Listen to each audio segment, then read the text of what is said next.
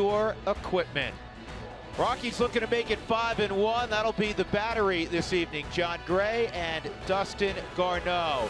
The bullpen has been terrific thus far. For more on what they've been up to, we go field level. Mark Stout, Ryan Spilborghs, guys. All right, Drew, the bullpen's about to head down to the bullpen, which is perfect timing. I think I've used the words bullpen and versatility about 100 times already this season, Spilling. But these guys can pitch all over the back end. I want to give you some numbers. I want to have my stats straight for Ryan. Carlos Estevez, 6th and 7th. Oberg, 5th and 8th innings. Adam Ottavino, 7th and 8th. Dunn, 7th and 8th. McGee, 6th and 9th. Holland, of course, is at the back. I had to pump the brakes a couple times because I'm looking at the numbers. They've only given up 3 runs in 17 in the third, but then you look at it and historically bad last season. 19 less runs in 20 innings last year. That's incredible. So let's give credit where credit is due. I love the fact that the Rockies have been able to be versatile. You have to tip your cap to Bud Black. That is something he brought over from his days in the Padres and his ability to let the guys know what their role is. We're also looking at guys like Carlos Estevez and Scott Oberg, guys that really took their lumps the last couple years, and now I'm really extremely proud for them because they're battling back and they're a part of a very versatile bullpen that has to be versatile when you're looking at games at Coors Field. If they can protect leads and get the ball, the ERA is not always going to be the same, but at least they'll stay in the ball game. And another word we've been using is unit. They really believe they are a unit top to bottom. They are a unit, and that's what we are as a broadcaster too. Let's go back up to Drew, part of the unit. That was interesting. Nice job, fellas. The bullpen has been terrific. What a matchup tonight. It is Jon Gray. It is the guy named Kershaw. Rockies and Dodgers, come on back to Coors Field with us.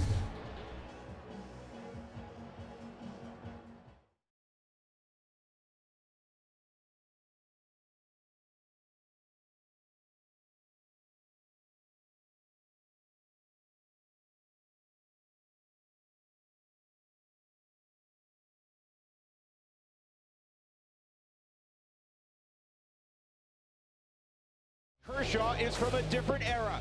To say that he has overmatched the league during his big league career would be a profound understatement. He is the current standard bearer for pitching greatness. Jon Gray aspires to enter that. An examination of the numbers suggests inducing.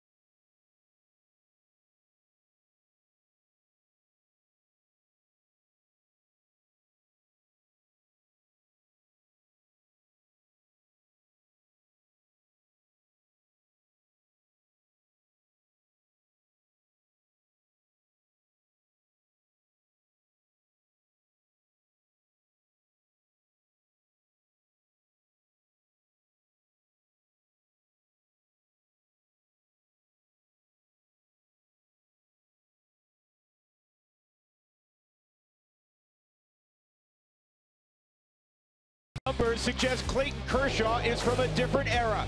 To say that he has overmatched the league during his big league career would be a profound understatement. He is the current standard bearer for pitching greatness. Jon Gray aspires to enter that stratosphere, and the arsenal he possesses gives that dream credibility. An upper 90s fastball and an assortment of whiff-inducing off-speed pitches keep hitters uneasy. Each day that he takes the mound, he moves closer to ascending to that elite level. The lead dog and the aspirant, Kershaw, Gray, next.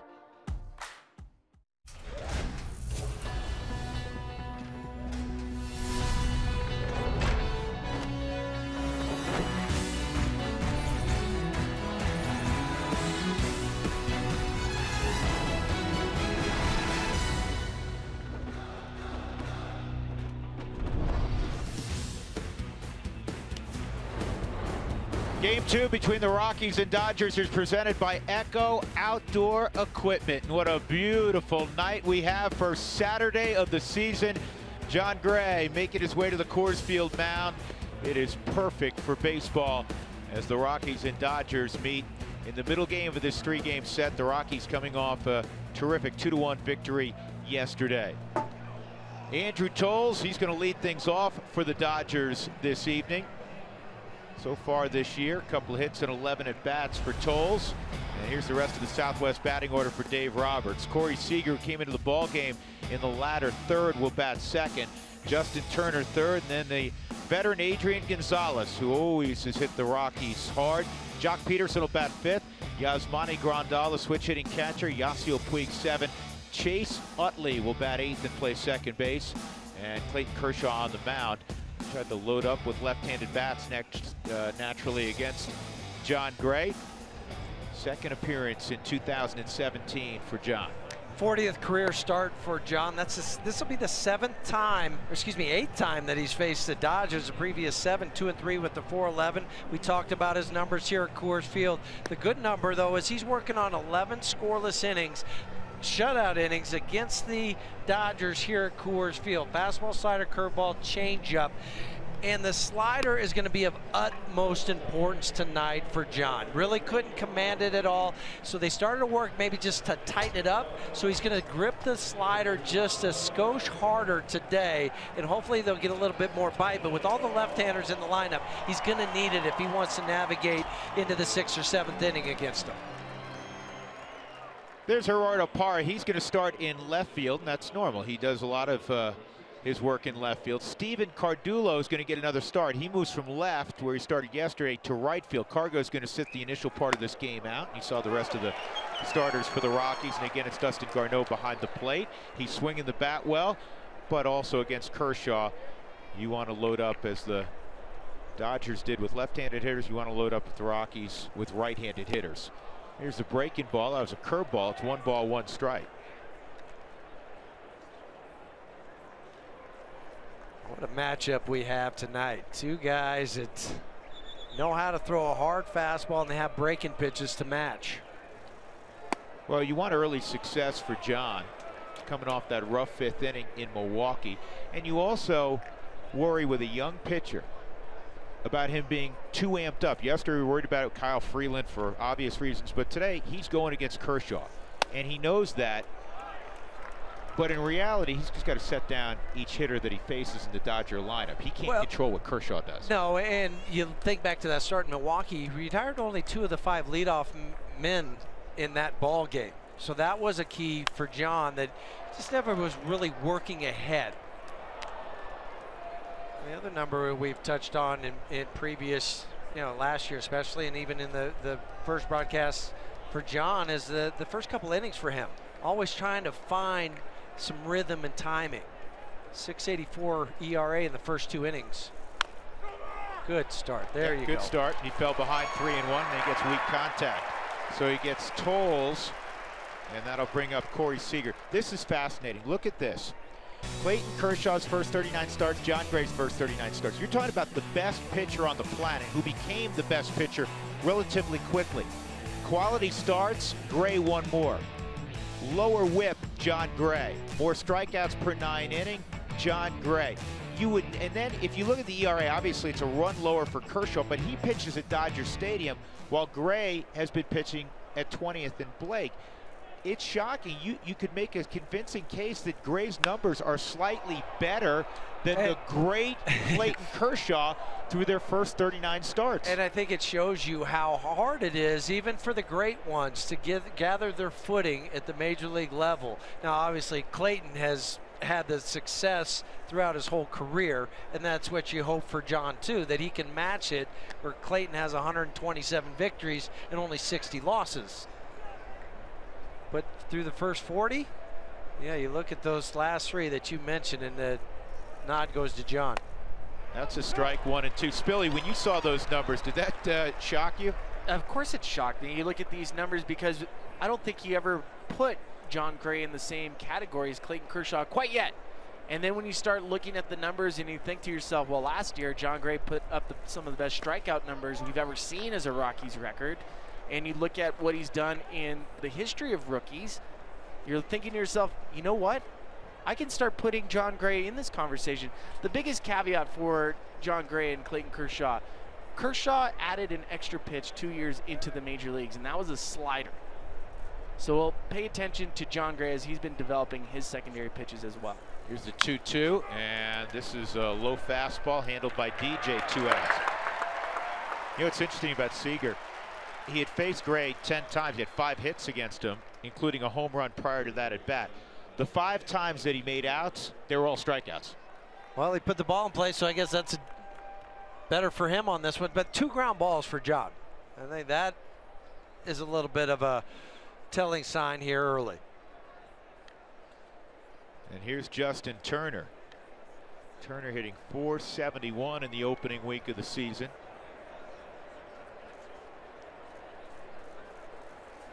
He's like the right-handed version of Anthony Rizzo, how close he stands to the plate. Just notice where this foot's going to be, change it there. It's going to be right back on the line. Slowly hit up the middle. Story's got it with time and a very fine start. 3 ground balls, not hit particularly hard against John Gray. We'll see the Rockies on offense when we come back against Kershaw.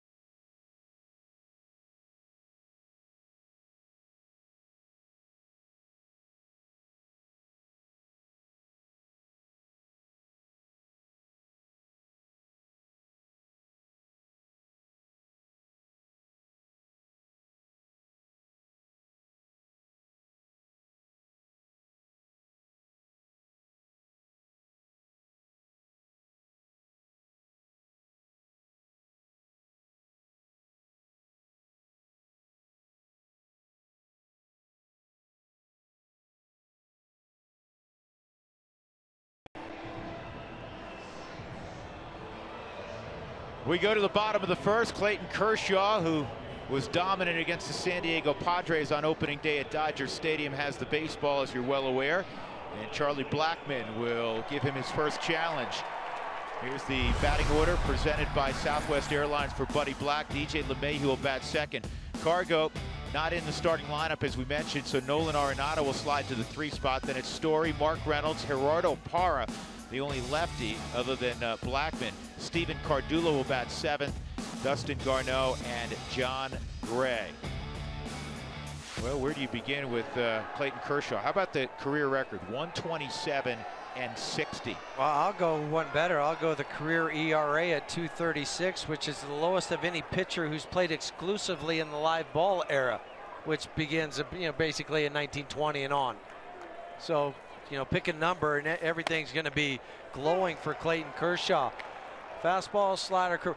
To me, now you just have to pick fastball or slider. I don't think if you look for the curveball, he'll mix it in, but it's just hope you hit the fastball to start with, because you don't want to get to the slider, especially with 2 strikes, as Charlie is right now, because the batting average with the slider on a 2-strike count, 0.94. Ew.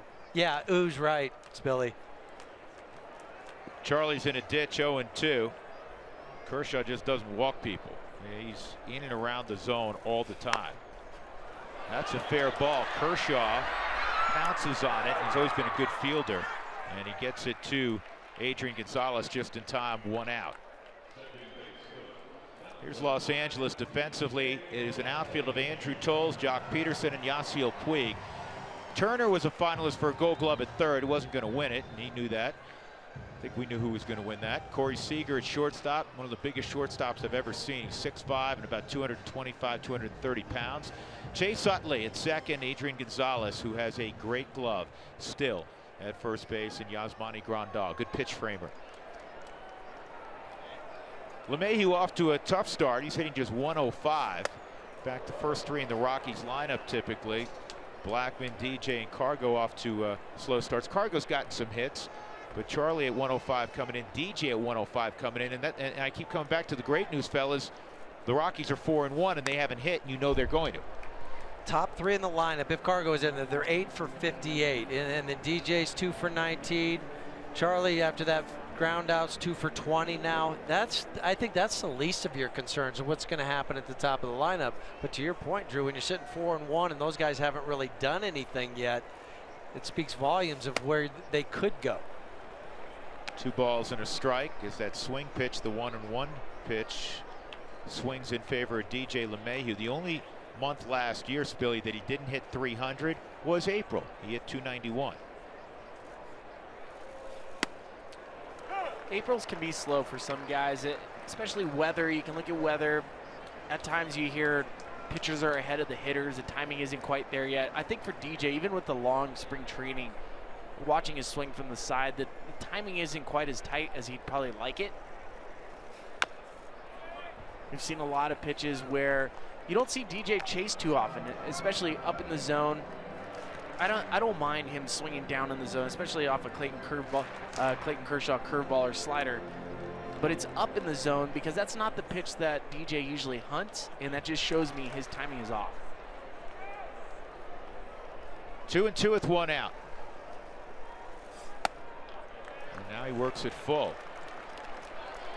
Kershaw, amazingly, last year had a strikeout to walk ratio of more than 15-1. I've never heard of anything like that. He only had 11 walks last year. Come on. You couldn't even do that in a video game. And he gets a strikeout of LeMahieu on a fastball at 91. 2 outs.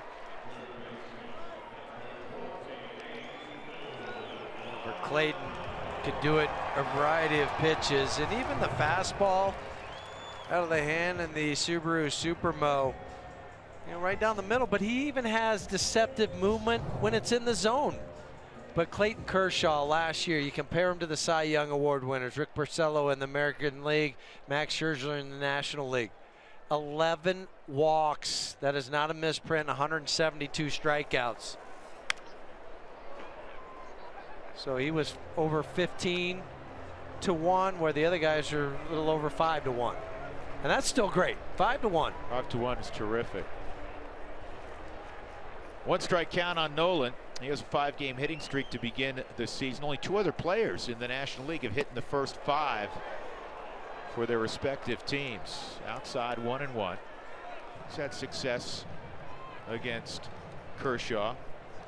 303 lifetime batting average. You'd take that in a heartbeat. Yeah.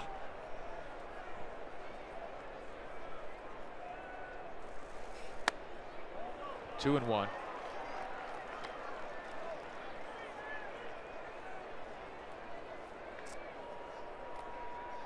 That's a good eye on the Subaru strike zone with that 3rd pitch. Not many guys could take that one.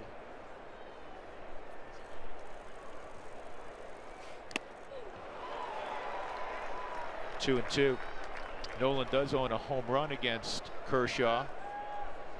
Guy who has the most home runs against Kershaw is Cargo. Cargo has a couple of home runs against him, 36 at bats, 2 of his 7 hits.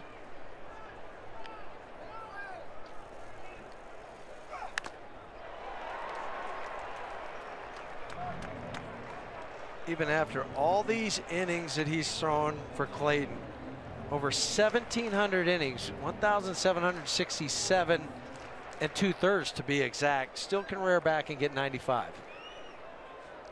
I read some advice he gave to kids. He said, hey, don't worry about a curveball until after high school. If anything, just practice long toss and build arm strength. coming from Cy Kershaw. This ball's driven to deep center field, way back. Take a good look. You won't see it for long.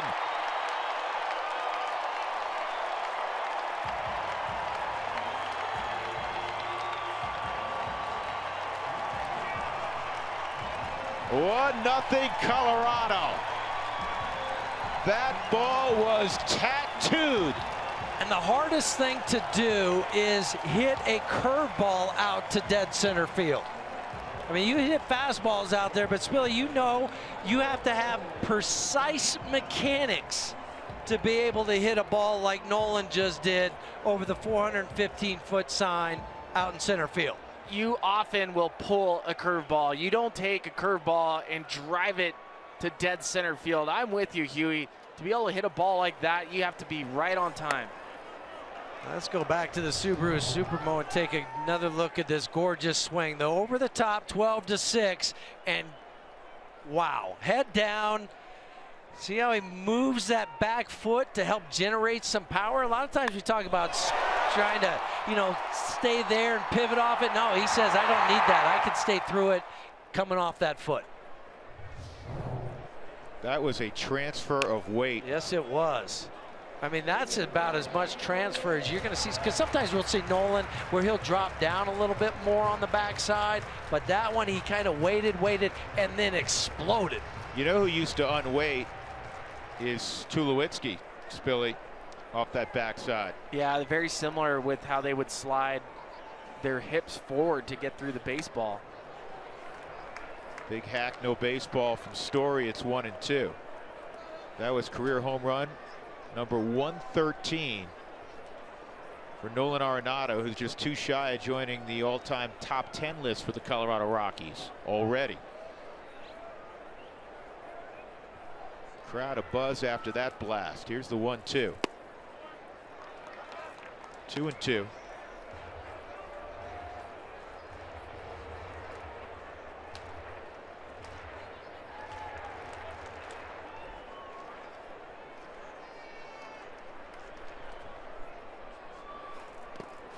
And he stayed off the curveball. Nice job by Story identifying it, and it's 3-2. This is even unusual, the fact that in the first 4 hitters we've seen 2-3-2 counts. And 21 pitches for Clayton. You have to jump on them early. You have to jump on an ace early until they get settled down.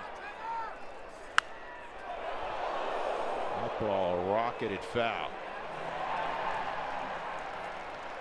Listen, Kershaw's vulnerable here. I mean, I know the last they haven't beaten him since 2015. I understand that. The guy's great. It's phenomenal. However, he does have a 4.60 ERA at Coors Field. So the Rockies have nicked him at times. Considering his ERA in his career at Dodger Stadium is under 2.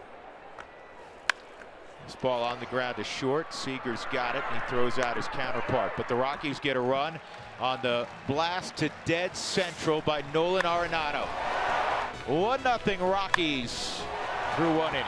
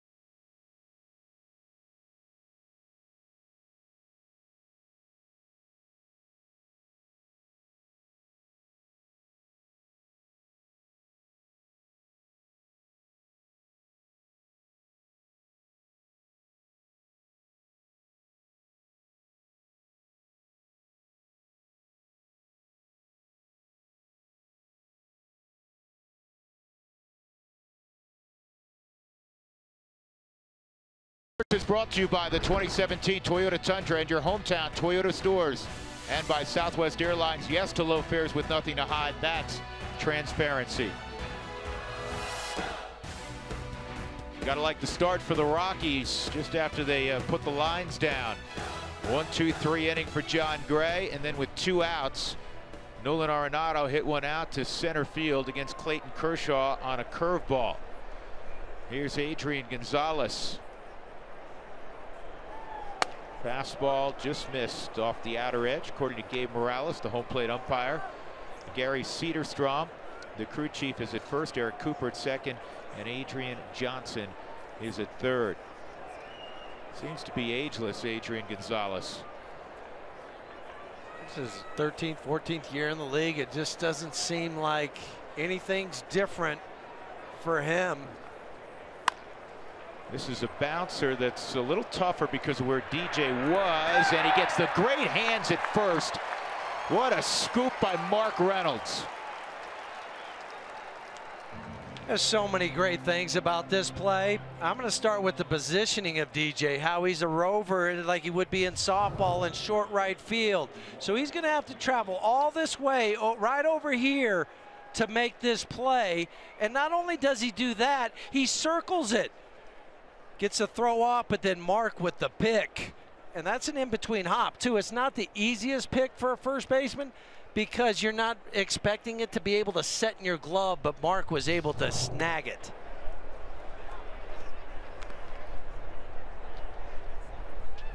One 1-0 on Jock Peterson. That's a fabulous play. Rockies move Story slightly to the right side.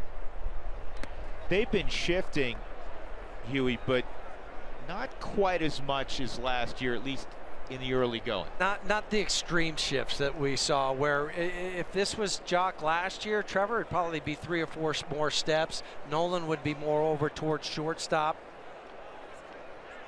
I think some of it has to do with your pitcher and what he's throwing too. You know, if you're going to pitch him away, and that's how you play him. Line shot right at the perfectly situated Nolan Arenado, 2 outs.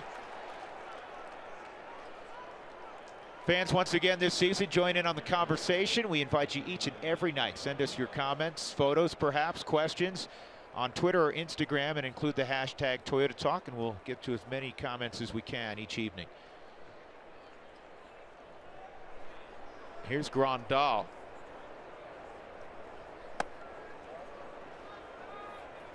Well, so far, John Gray with 3 ground ball outs. I think it's going to be extremely important, especially tonight. It's 74 degrees. That's not typical April weather, and it's starting to howl. The wind is starting to pick up. And as we saw with the ball that Nolan hit to center field, I think there's a little help behind it. So if you keep the ball out of the air, you should be fine.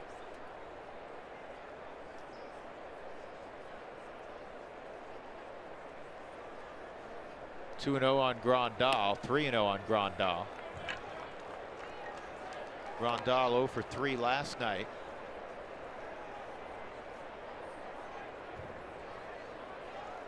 He had a big September at Coors Field. He had 2 games in which he hit multiple home runs. He had 1 game at Coors Field where he hit one from the right side and the left side. He did that against the Padres a few days ago. His 27 home runs led all catchers in baseball. 3-1 chopped foul.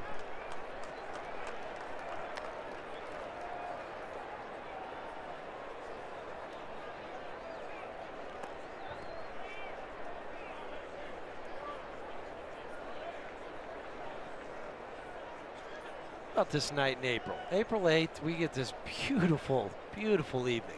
It is gorgeous, man. It is perfect. 3-2, and he missed with a slider. First base runner for the Dodgers, and that'll bring up Puig.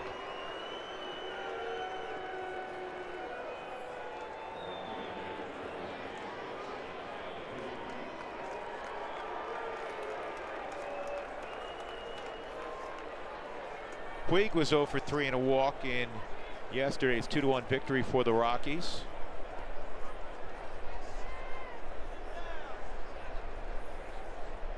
cleanup yesterday. Tonight, 7th. He's hit 8th. He's kind of hit all over already for Dave Roberts.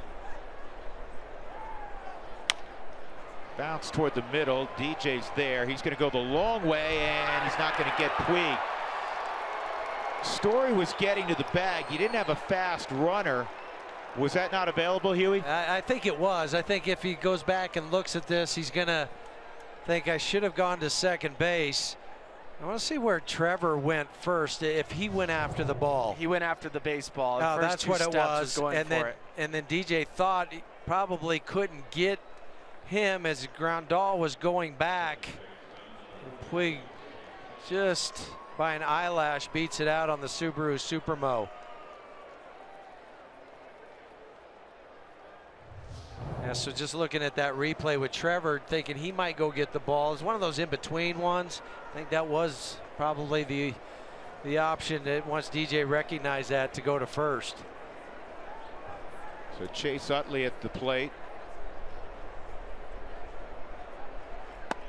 Utley 2 for 17 lifetime against John Gray. Utley brought back by the Dodgers. I believe it was after they had already signed Logan Forsythe to add to their bench, and he had a good spring. He hit over 300 this spring with a couple of home runs.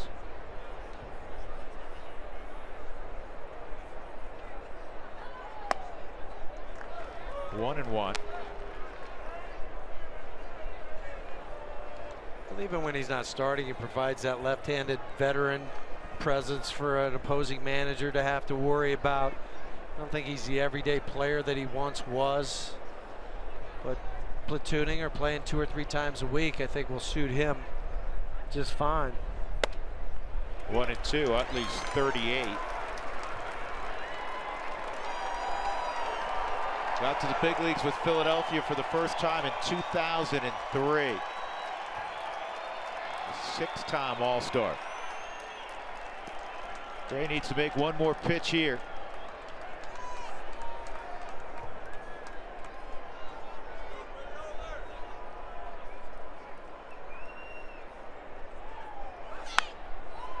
Lifted to left, out of play. I know when Dave Roberts was receiving his Manager of the Year award this offseason, it was still prior to Chase Utley signing back with the Dodgers, and when asked at this award ceremony who was one of the greatest teammates he's ever had or players he's ever coached, without a doubt he said Chase Utley. Best teammate that any player could ever ask for, and the easiest guy he's ever had to coach. Pretty stoic guy, though, Spilly. That goes through Garneau, and now you got 2 in scoring position. 2 and 2.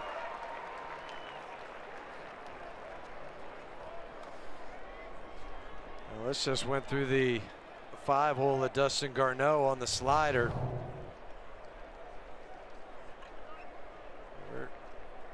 Well, it hit right to the side of the plate. Dustin just didn't drop down fast enough.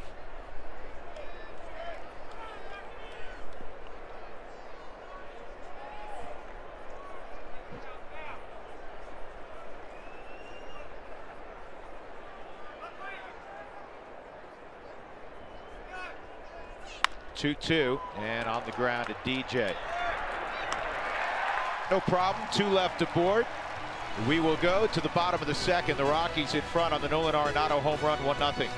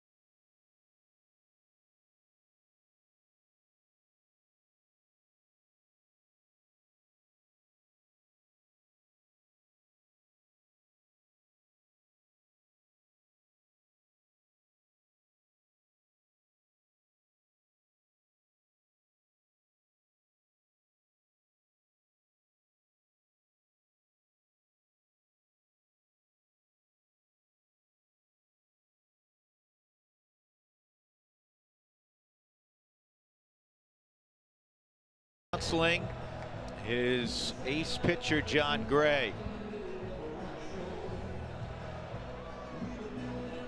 Folks, when the Rockies score 7 or more runs, make your way to participating Colorado Taco Bell locations the next day. Do it between 4 and 6 to get your Rockies taco special. Live Mazda Taco Bell. Drew Goodman, Jeff Houston, Ryan Spilborgs, Mark Stout, Mark Reynolds. He has bat in his hand. He's at home plate getting ready to face Clayton Kershaw. 5, 6, and 7 for the Rockies in the second. Gerardo Parra, Steven Cardullo, and hopefully others.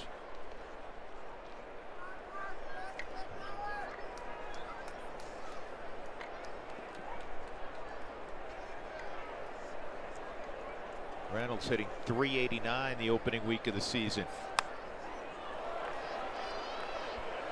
I think with Clayton Kershaw, you got to be ready to fire real early in the count, don't you, Huey? Yeah, you have to hunt that first fastball, because if you say, well, I'm going to take one, I'm going to look at it, I'm going to do all this, and I'm going to measure them up. Next thing you know, you're 0-2, and now you're just hoping and really just winging a prayer. We were talking to Charlie Blackmon before the game. Charlie said that obviously he's got great stuff, but he doesn't beat you like so many pitches getting you to chase out of the zone. He beats you in the zone, and because there's strike 3. Because he's so herky-jerky and unconventional, he's very deceptive. You don't know when to start your timing with Clayton, because he brings the hands up, the herky-jerky motion, the extra little leg kick, and then he spots and darts the fastball in the Subaru Supermo. And, you know, Charlie was talking about his stuff in the zone. That's why he doesn't walk guys. He doesn't need to nibble. He doesn't have to have you chase. Gerardo Parra, I say this with all due respect to Gerardo, it's just that left on left, you expect it's going to be a nightmare. He's performed well against him. 10 for 30, 333 average against Kershaw. Well, and I think that's what helps too when you make the determination that Cargo's not going to play, because Cargo in his career is 194 against Clayton in 39 games. On the ground to Utley. 2 outs. I made the argument a year ago about trying to have more lefties face Clayton Kershaw, and somebody thought I was mad, and I said, no, I'm not mad. It's just you take away a pitch for Clayton Kershaw if you load up with left-handed hitters, and that pitch is the slider. To a right-hander, Clayton Kershaw will throw a slider, which is called it's a back foot slider. So it looks like a fastball, but it's a slider to the back foot of the right-handed hitter. To a lefty, that's a ball outside. Cardullo, good swing, fouls it into the upper deck. You know who used to give Kershaw fits? Chris Iannetta. And it didn't matter if it was here or Dodger Stadium. Chris wore him out. Spilly, you had some success against Clayton early, I know at least, but he's not easy to face. I'm sitting here because of him. This is the timeout box, you know, that Clayton Kershaw put me in. Yeah, but I had early success you did, early. right? Yeah, when he was only fastball curveball, I had 2 homers against him, which is well, that's great. That's really good. But then he got the back foot slider, and then I'm sitting here. Look out. You know what? We looked up earlier, Spilly, because the Rockies have not beaten Kershaw since 2013. 11 straight starts, 10-0 at 2.24 ERA, including 2 complete games and one of the great performances you'll ever see, the no-hitter at Dodger Stadium.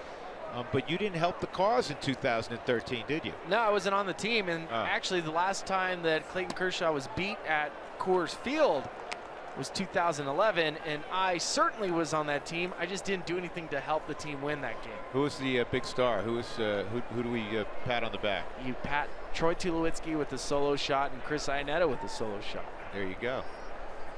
Yours truly had 3 strikeouts. 2-2, and that's on the ground to Seager. And it's a 1-2-3 inning in the second for Kershaw. To the third we go. Rockies leading on an Arenado home run.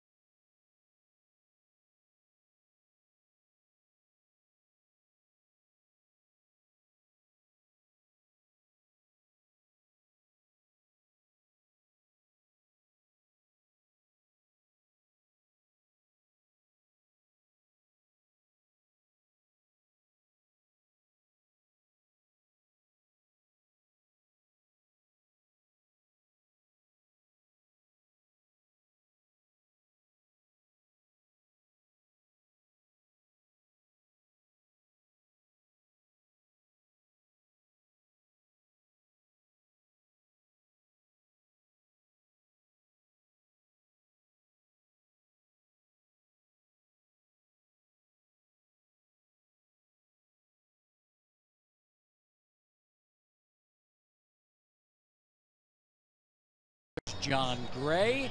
I saw the strangest analogy in spring training that Steve Foster used to describe the progress of John Gray. He was talking about a Chinese bamboo shoot, and he said the Chinese bamboo shoot grows 2 centimeters each year its first 4 years. But in the 5th year, if it's watered right and has the right sunlight, it can grow as tall as 85 feet. So I confirmed that again with Steve Foster, and he said, that's what I'm thinking about John Gray. He's in his 5th year. He grew a little more last year. Maybe this year, that big growth. That's his analogy. He says he'll come up with a better one this year, but I don't know if he can, guys. That's a good one. So the bamboo shoot in the proper environment can grow up to 85 feet in the first year. In the 5th year. Oh, the 5th year. It's 2 centimeters the first 4, and then it takes off. I think bamboo can grow in any environment. That's what makes bamboo so great and amazing, right? Like, it doesn't matter where it can grow. Spilly would know that. Yeah, we had it in our backyard. I couldn't get rid of it. Well, in the 5th year, it becomes too tall. It becomes our neighbor's problem. It obliterates the view of your neighbors. Kershaw leading it off in the 3rd, 9-1-2. And Kershaw with a base hit through the left side. Second hit for the Dodgers. Probably not the prettiest of swings from Clayton. A little inside out slice.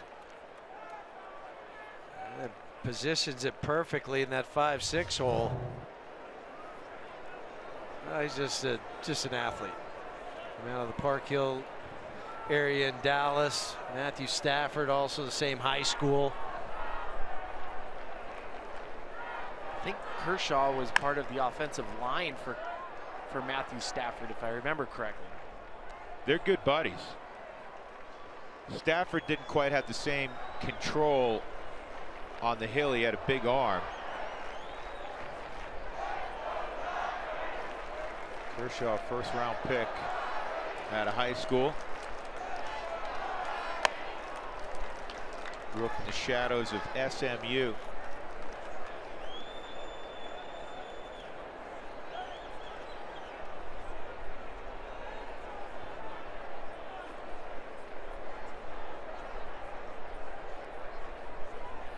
One on tolls.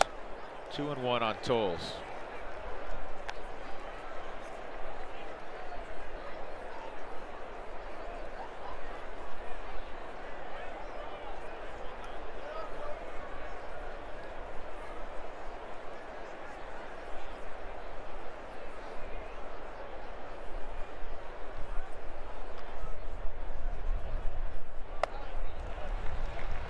Gray spraying his fastball a little bit. It's 3-1. It's Corey Seager. He'll be next.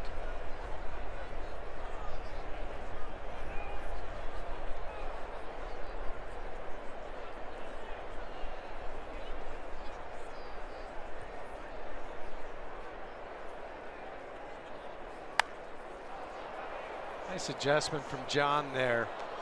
I think the previous couple pitches he'd started to run away from his arm a little bit, meaning he was opening up and starting to fall off a little too hard towards first base, and that one was more directional towards the plate. I mean, John has a natural tendency to spin and fall towards first, but that one was a little bit more under control. Payoff pitch, gets a ground ball, could be 2. There's 1 on to first, got him, double play. I said it so many times last year.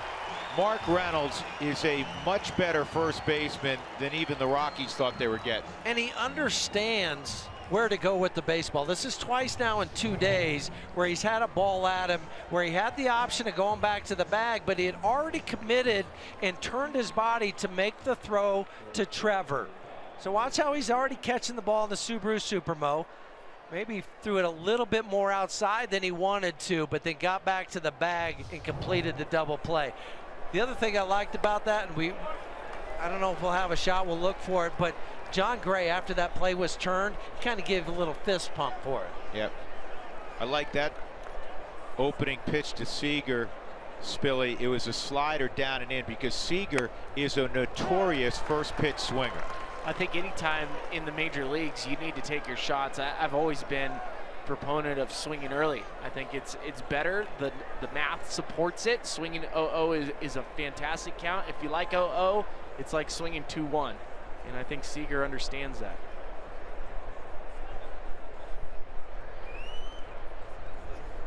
.02's not a fun count. Spike that breaking ball.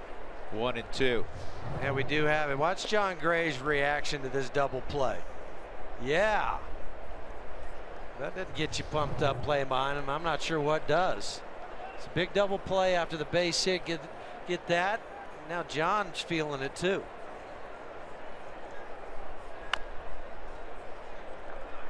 Another slider underneath the hands against Seager. You and I were watching Seager and take batting practice today, and you're thinking back on your career. Tallest shortstops you ever played with. Well, Cal was big, right? Cal was the biggest one, you know, that I played with. 6'4". Yeah. In the air, left field. Parra retreating, and he makes the catch. Whoa, that thing started to carry. Way to stay with it, Gerardo Parra. Turns into a 1-2-3 inning. That almost got over Gerardo's head. Middle of 3, Rockies up 1-0.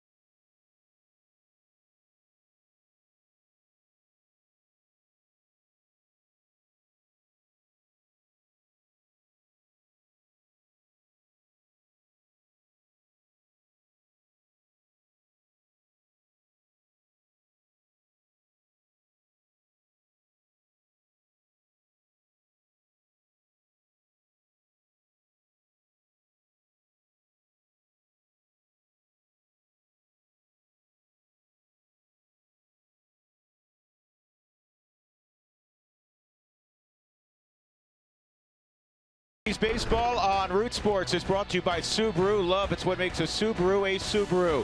By Lodge Casino, your first choice for fun. And by Echo Outdoor Power Equipment.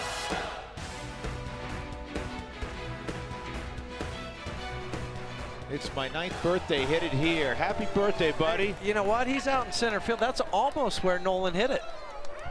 Tried to get you a baseball.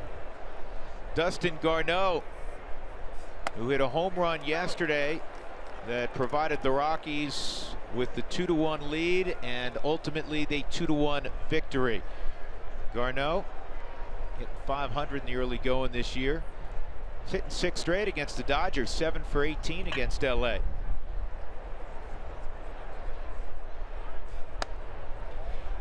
Here's the home run. He almost had to do a Carlton Fisk. Kind of wave it, and then wait for the sound off the foul pole. I was joking with Dustin today around the batting cage about, you know, hitting the home run. He goes, that was my first year at Coors Field. Because I was talking about more just an opening day home run for him and how exciting. And he goes, yeah, all my other home runs have been on the road. It's like, there you go. Learn something new every day. He's done a nice job. He's starting his 3rd straight game behind the plate. He started the day game, game 4 in Milwaukee, and then against the 2 lefties. He's been in there. Ryu last night, and of course Kershaw tonight. Here's the 1-2. That's the third strikeout for Kershaw, and that'll bring up Gray.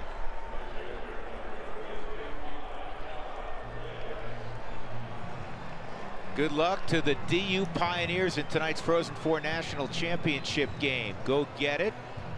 And we're scoreless after one period of play. It's DU and Minnesota Duluth. Two schools with a lot of hockey tradition. Man, that'd be great if the Pios could capture another one, huh? They blew out Notre Dame. Yeah, and then Will Butcher just won the Hobie Baker Award. So you got the top defenseman, former draft pick of the Avalanche, winning the top honor in college hockey.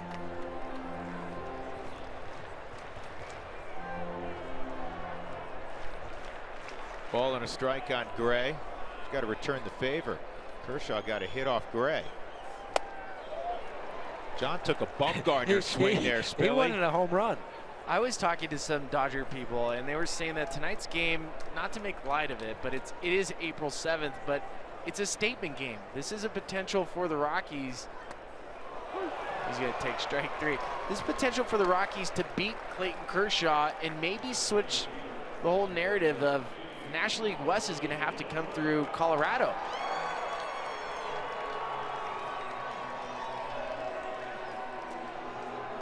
Well, fans, RBI Baseball 2017 returns with fast-paced MLB action with all your favorite MLB teams, players, ballparks, and more. Get RBI Baseball today for Xbox One, PlayStation 4, and mobile devices. Learn more at rbigame.com. Well, you want to make an early statement. There's no question about it. This is Blackman fouling it off. 2 outs, nobody on. But here's the deal. The other thing you hear from the Dodgers, and we heard the same thing from people in Milwaukee, said, wow, you have a really good baseball team there. Well, and then they started to see it at the end of last year, too, with the team. And, you know, I think the one thing I heard in Milwaukee and today was, wow, some of your young arms. Because you look at this rotation for the Rockies, the average age is 25 years and 81 days. That's the youngest in all of baseball for a rotation. Slightly younger than the Oakland A's rotation. Good eye from Chuck Nasty, 2-1.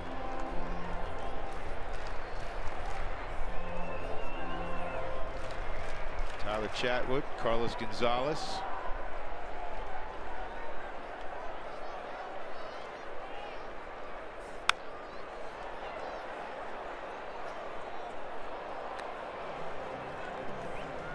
As always with any team, it's just confidence. At some point, and we say this about the teams that end up making it to the playoffs and win World Series, and every time they win a World Series, it's always the same statement. We played for each other. We believed in each other. It took more than 25 guys. You build confidence by beating guys like Clayton Kershaw when you have everybody throughout the lineup, throughout the bullpen, as we've seen the Rockies do in the first 5 games. So they're starting to build that confidence. This would be a huge feather in the cap. Take down Clayton and the Dodgers tonight. 2-2. It's out of play. Saw the shot of Tyler Chatwood. He's the old man of the staff at 27. He and Chad Bettis are 27.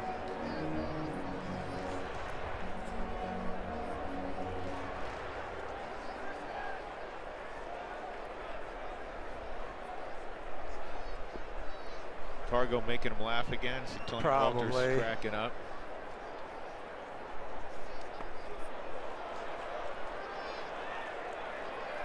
So full count on Charlie.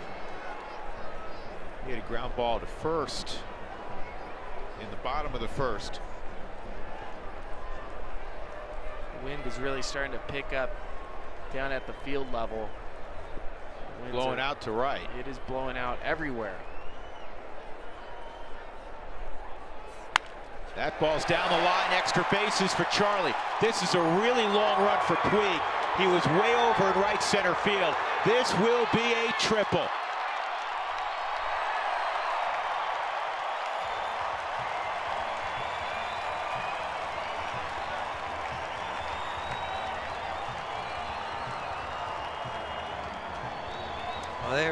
really shifted over into the off gap, and primarily Puig in right field. And so when this ball was, I mean, look at, because he's almost in a direct line with second base, so he knows that if anything's pulled, that it's going to just be go over there and chase it down, wait till it stops running or stops rolling, and Charlie's just running the whole way. First triple of the year for Charlie, but I think once Clayton spiked that curveball that he only threw it about 50 feet. Charlie knew that on 3-2 that he was going to get a fastball, got it inside and turned the hands on it. So here's LeMahieu.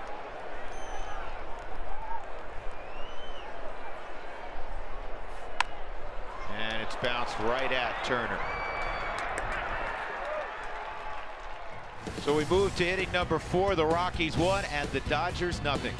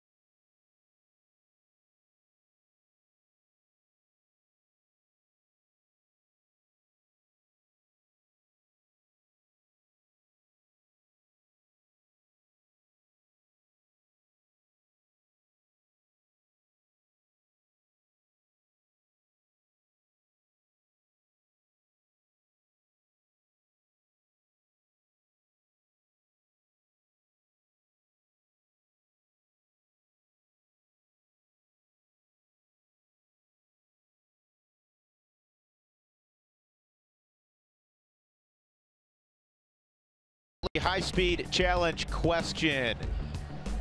I like this one. What has been the most important factor in the Rockies' 4-1 start? 4 choices. The pen, the starters, Arenado, Parra, Reynolds, Buddy Black. 4 good choices. Go to @RootSports_RM to cast your vote. We will tally them up. We promise you. We will not reveal the answers. We'll have the correct envelope at the conclusion of the ball game and into the post-game show. La La Land. Come on up. Wait, hold on. No. Sorry. Sorry. My bad. It's bullpen. Warren Beatty will be a special guest, by the way, on the Rockies post-game show with Jenny and Corey. 0-1 on Justin Turner. He had a ground ball to short his first time. Fastball's away. Yeah, Ball 1 strike. Yeah, I talked about in his first at bat how close Justin stands to the plate, right on the line. And you can see it from this angle. There's right foot, it's only about 6 inches away. But he really does something, you know, kind of unusual. So you can see the mark right there where he stands. But how he kind of just dives towards the pitcher a little bit, Spilly. You don't see it too often. I think of a former teammate of mine in Brad Hott, very similar. They'd stand right on top of the plate, and really for them, it's they keep their hands loose. They get the leg kick. The leg kick's all timing. And you hear me talk about being elastic. As you see that leg go down and then stretch out, the back foot will slide, and you can just see the final part of the swing is the bat just flying through the zone. I will say this, even though he does go towards the pitcher, his head doesn't move a whole lot. It'll drift forward, but it's not a whole lot of up and down. And that's why he recognizes pitches. Yeah, it's working for him, that's for sure. He's one of the good ones in the game right now. There used to be a drill that hitters would do, and it was something that I used to do to help with my leg kick, and it was to take a medicine ball and throw it as hard as you can against the wall, and you typically get in your stance. Well, as you start to do it more and more often, you realize that if you can get the back foot to slide, if you can get the hip to rotate, you can throw the medicine ball a lot harder, and essentially that's what Justin Turner's swing is. Swung on and missed. That, believe it or not, is the first strikeout of the night for John Gray. He had 7 through 4 innings in Milwaukee, but he's been just as effective getting weak contact. And the Subaru Supermo up underneath the hands. But Justin Turner really, watch the right elbow, how he had to bring it close to his belly to try to get the barrel to it, and he wasn't able to because of the extra mustard on the fastball. Here is Adrian Gonzalez, and a slider dropped in there for a strike.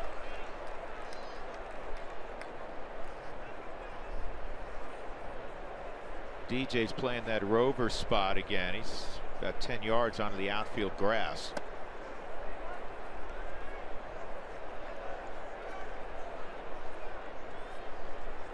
Playing that far, and DJ will take ground balls out in that area, just like a lot of these guys in the shift. It's not just take balls at second or short. They move to these positions, and during batting practice, they'll have the coaches, Stu Cole, Tony Diaz, all the way, Vinny Casilla, they'll have them hit the balls there, and they'll work on taking balls just off the grass. So it's not foreign when it comes into the game.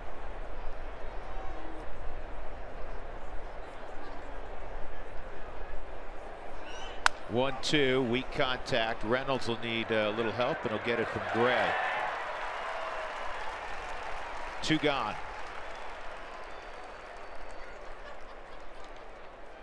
Two gone, and that'll bring up Jock Peterson.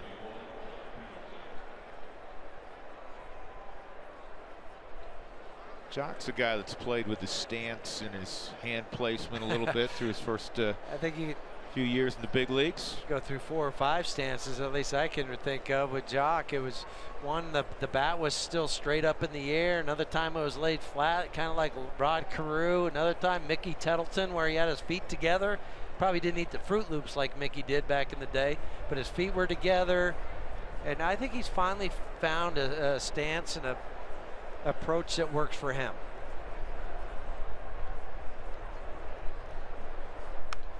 He does not get cheated on swings. His first year in LA was 2014. He had just 18 games played, 28 at bats. But in 2015, he had 26 home runs. Most of those were in the first half when he was an all-star.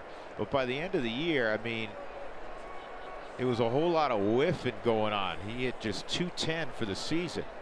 Last year, he moved it up to 246. He went. He had 25 home runs last year. He cut the strikeouts down by 40, from 170 to 130. Well, early on this year, they're back up again, 6 strikeouts and 13 at bats. I do know some people that have worked with Jock over the years in trying to just trim up the swing, and they said in the batting cage he can trim the swing down. They're trying to get him to use less effort, but as soon as he comes in the game, he can't help himself. 2-strike count.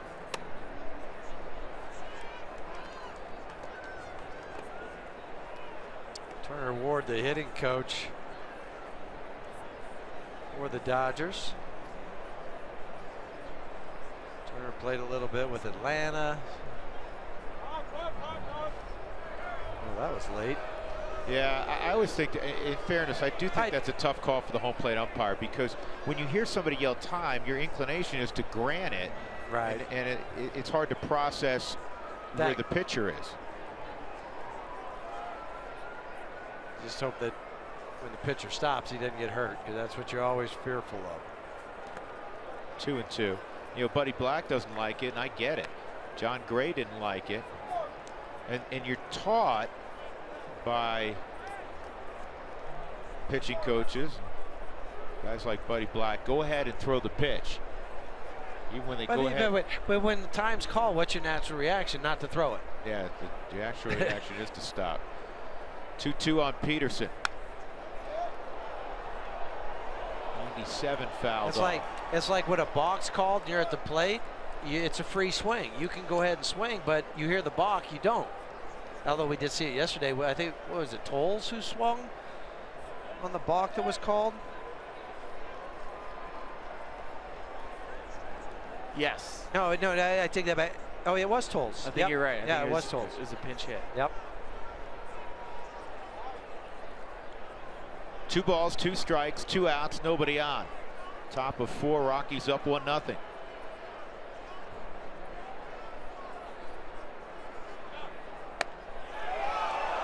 Gray thought he punched him out, and it was close on the Subaru strike zone. By about a quarter of a baseball. If you go right in that same spot, he's going to fire. He will. He'll fire, or it'll be called a strike 3.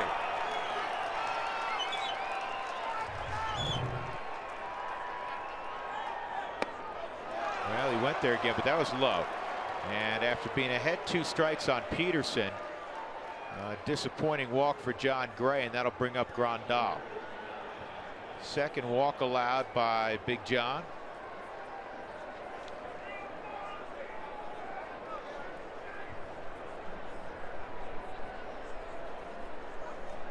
Grandal was the other man he walked.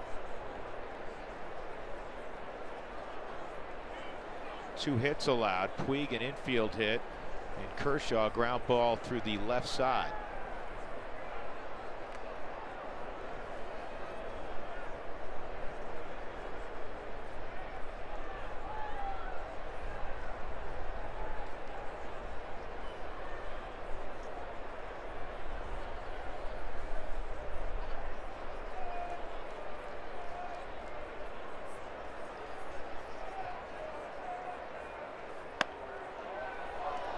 Gabe Morales is not giving that pitch.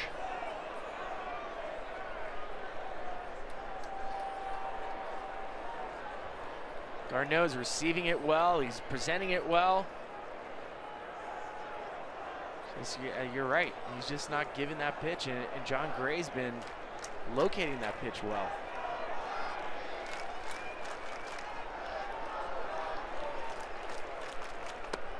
And that's outside. Garneau, after 4 straight misses arm side, will go out. And if you look at the Subaru strike zone, Gabe Morales is on top of it. Those pitches just off the plate.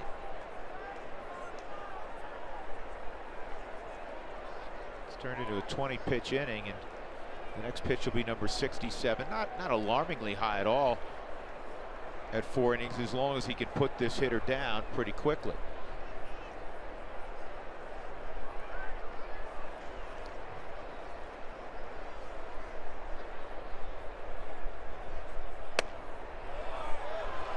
Now it's 3-0.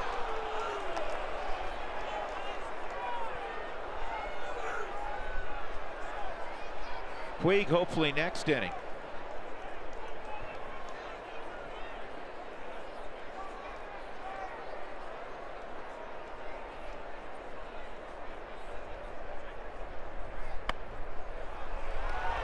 He missed in the same spot 6 straight pitches. And you're just creating your own issues. Buddy Black asking Gabe Morales where those pitches are. Foster will go to the mound. The pitches 1, 3, and 4 were almost identical on the Subaru strike zone. And they're just slightly off the plate.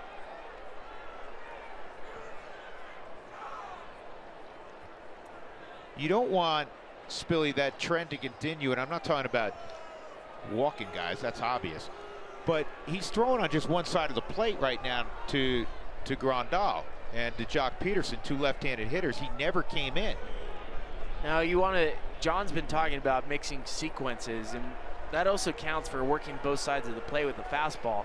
The problem is those fastballs are extremely well located. We're talking about a quarter of an inch here, the difference between a ball and a strike. Tip your cap to Morales for sticking tough with that strike zone, but I'm with you. Sometimes you do have to mix it up. It's just, those are good quality pitches. He's not getting the strikes called.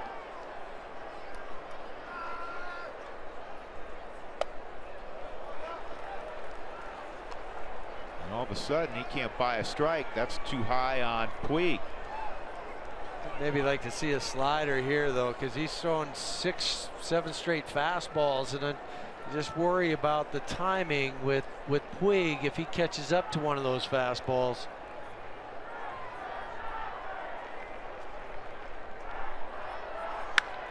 Like that. Stay up for Parra. It will. Great catch, Gerardo Parra.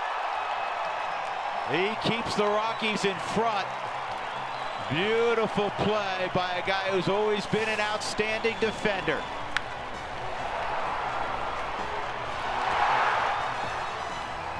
One nothing Colorado.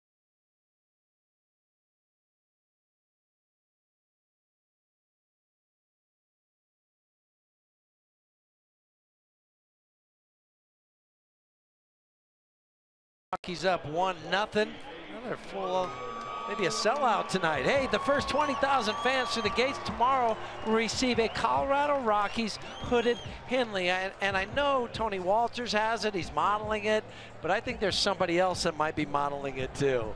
Oh, look at you. You're looking very dapper down there in that too. Right? Yeah. Hooded Henley. You look like you should be on The Price is Right, Spilly. I was trying to do my best Van of White. I don't know. You have failed. That, oh yeah. yeah. Jack Sajak. That would be Pat Sajak. But you're close. You're right in the neighborhood. Nolan Arenado is at the plate. He hit a home run to center field on a curveball his first time up. That's the difference in this ball game. Bottom of the fourth. With Vanna White and Jeff Houston, I'm Drew Goodman. He looked good in that Henley though. I actually called this Henley Ramirez. And I named my Henley. Or Clay Hensley, if you remember the same name. No? Yeah. All right, I'll try to do hard. Keep working, man. See you guys. Keep those gears going. Oh, to be a fly on the wall inside Huey's or inside Spilly's noggin. Well, yeah, please don't put my noggin in his with his. Just bounce off the walls. They're being boing ding. Not a lot in here.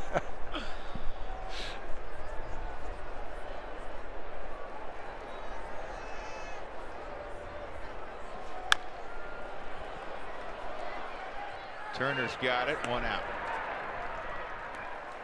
Rockies have 2 hits, the Arenado home run, and then a triple with 2 outs last inning by Blackman on a bullet down the right field line.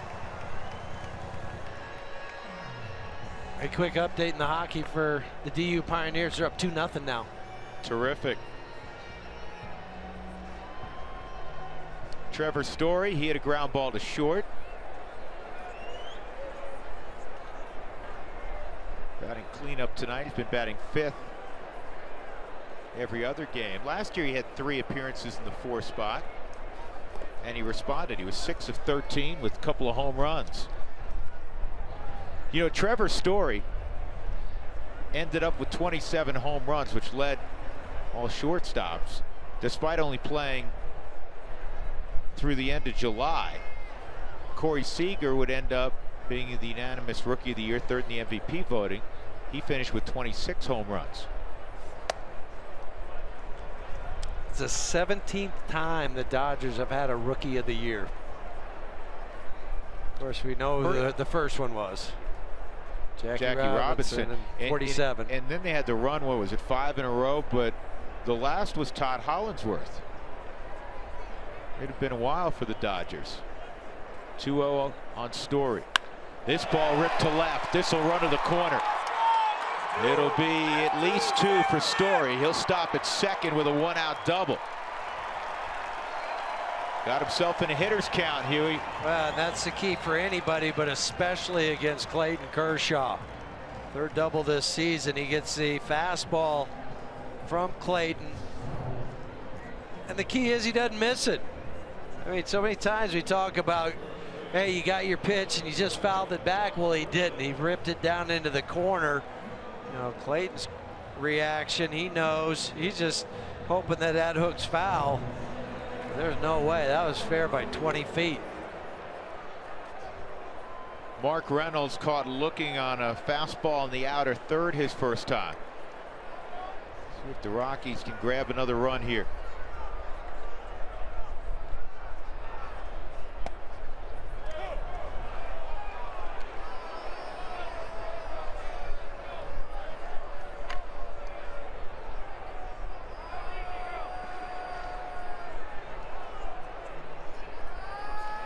Mark, a product of the University of Virginia.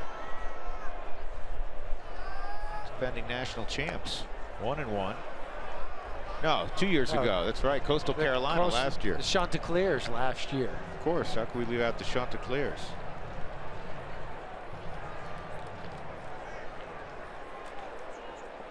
There was that West Coast school in the College World Series last year also.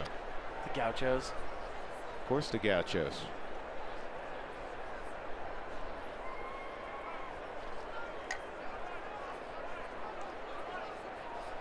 This ball hit hard and hung up now. And Story hopefully didn't get hurt. Oh my goodness.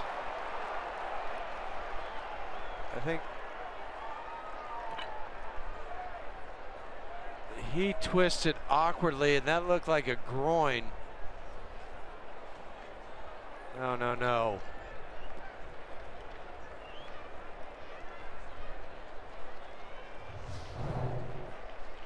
He thought this ball was getting through, so he takes off, then puts on the brakes. There he's okay, but right here, right there.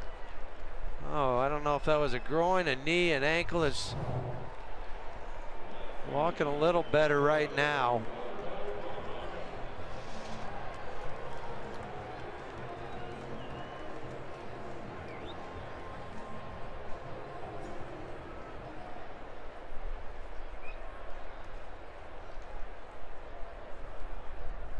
It looks like we got to get a shot. If he's walking downstairs, that would be down the stairs and up the stairs to the clubhouse.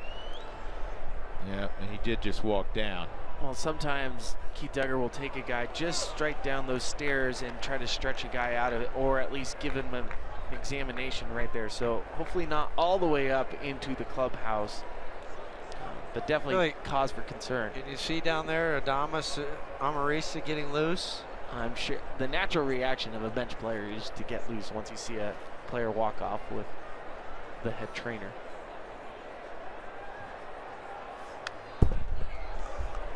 Take us through that base running, because the Rockies have run into a couple outs here in the first few days of this season.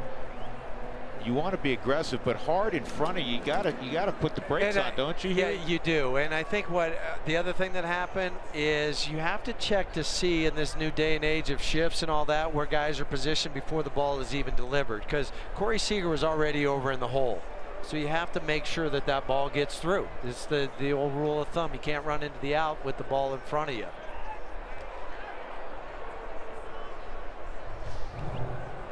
So see how far over Seager is?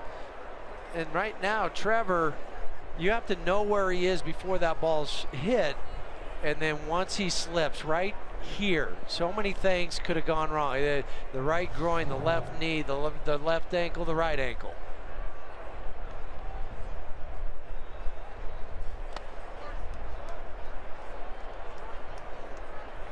Well, That's a good sign. He's back in the dugout talking to Buddy Black.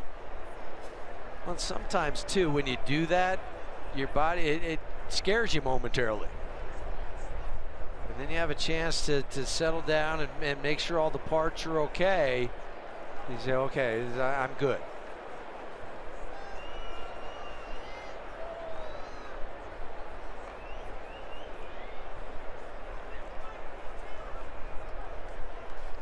This ball is a base hit to center field. So Parra continues to swing it well against Clayton Kershaw. 2 on and 2 outs for Cardullo. Now you go back to that play, and you know, who knows what the pitch sequence would have been. I get all of that, but you'd rather have the guy at second base and take your chances. Instead, you ran into that out. What you honestly hope for Trevor is that it was a little ankle roll. That is easier to overcome, especially if it's a minor one, than if you start messing with muscle pulls. Right, because then you start trying to protect it. At least with an ankle roll, it hurts, and then it's okay, but you can tape it up.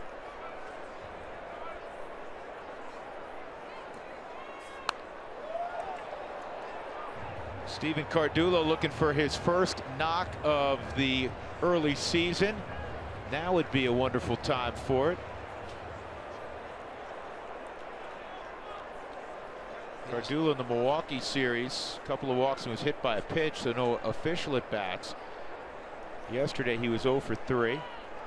He had a tremendous spring to make the team as a non-roster invitee. He was taken off the 40-man in the winter.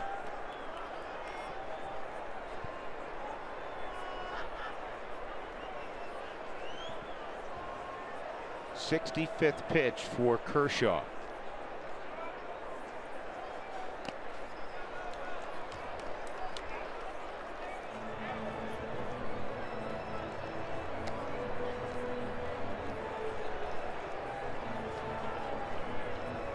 Spilly, you're down there pretty close.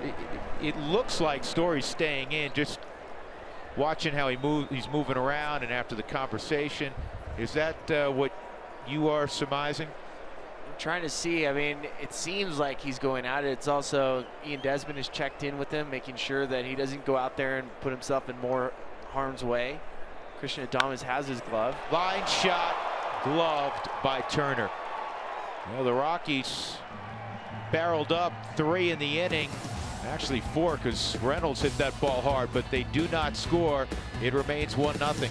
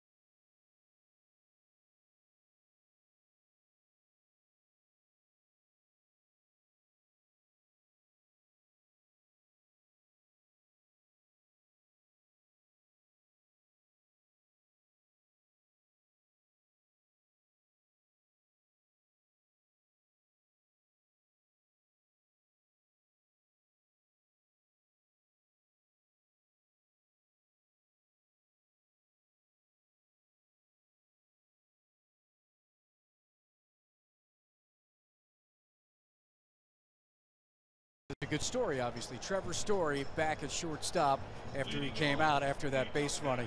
Hey, I got to get in today's Coors Light Cold Hard Facts because the Dodgers are in town. And it's to this day in baseball history. Where were you on this day in 1974 when Hank Aaron hit home run number 715 off of Al Downing over Bill Buckner's head 400 feet into the left field bullpen where Tom House caught it and then brought it to home to Hammer and Hank when he passed Babe Ruth, 55,775 at Atlanta Stadium. That was a Monday night televised game. Spilly, I don't think you can play Where Were You on that date. I know that Drew and Huey can. I was in Jersey, Little Leaguer, and I watched that game because everybody loved Hank then. Chase Utley's at the plate. I'm trying to remember exactly where I watched that. I was at home in Sedona, Arizona. Yeah, I was 10 years old at home in New York. One of the great moments, not only in baseball history, and even beyond sports history, really one of the great and memorable moments in, you know, as crazy as it sounds, in U.S. history, because, you know, Babe Ruth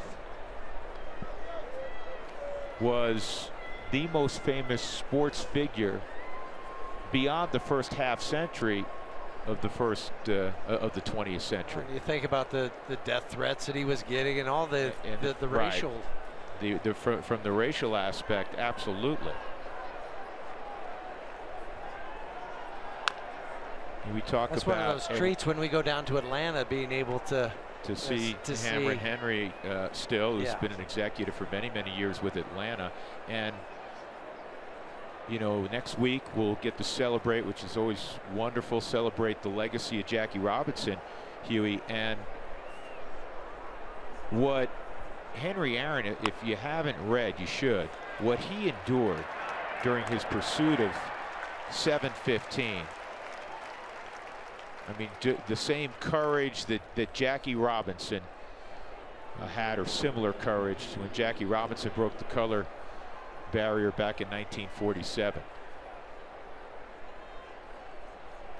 And a guy who I feel, as great as Hank Aaron was a player, has never fully gotten his deal. Is it possible to be underrated if you're Henry Aaron? But I think in some circles, Henry Aaron stole bases. Yeah. He had over 3,000 hits if you take away his home runs, 755. Crazy. Yeah. And here's something else. Both he and Willie Mays, two of the absolute best who've ever played, top 5 on anybody's list. Both from Mobile, Alabama, right? Yes. Willie Mays, 660 career home runs. And very similar in size. 5'11", maybe 6 foot, 180 pounds. Not these behemoths, 6'5", 245, who could move buildings.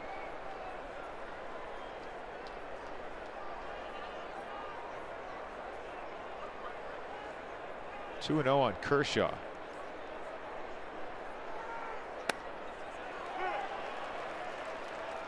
Well, coming back from Milwaukee, we were just at the landing spot of his final home run for Hank Aaron. 755 hit at County Stadium, which was the old ballpark for the Milwaukee Braves.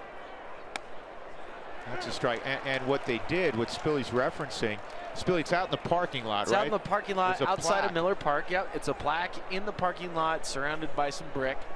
That home run was July 20th, 1976. Cardullo coming quickly, makes the catch. Think about some of the outfield plays today. You've had 2 by Gerardo Parra, and now 1 from Steven Cardullo in right field. It's his first Major League start in right field at 3 innings there in his Major League career. A couple starts in left, but he's not afraid to make a dive out there. The slide on the Subaru Supermo, look it all the way in. And then make sure you hold that wrist tight. 2 outs, Andrew Tolles at the plate, ball 1. Spilly, what is the most difficult catch when you leave your feet? Left, right, back, or forward? I think anytime you leave your feet, it's a difficult catch. I think for that swing, particularly against a pitcher,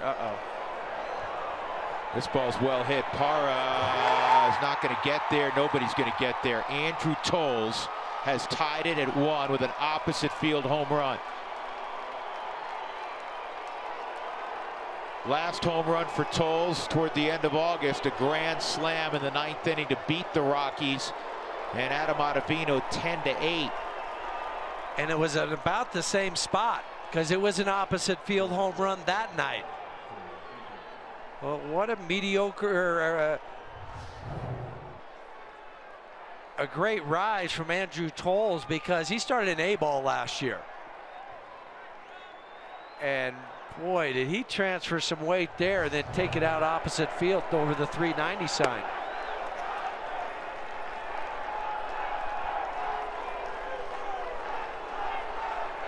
Said earlier, any ball in the air, because of the wind is really starting to pick up. It says on my iPad that it's getting close to 17 to 20 mile an hour gust. And even though Nolan squared his baseball up to center field, had a little extra help. That ball that Toles hit had a little extra help. Yeah, you were hoping it just went off the wall. Give him a double and work on the next hitter, which John Gray's trying to do now. Corey Seager in a 1-1 game, and he's behind 2-0. Thought that was a good visit by Garneau, trying to settle Gray down, who had to be tremendously disappointed.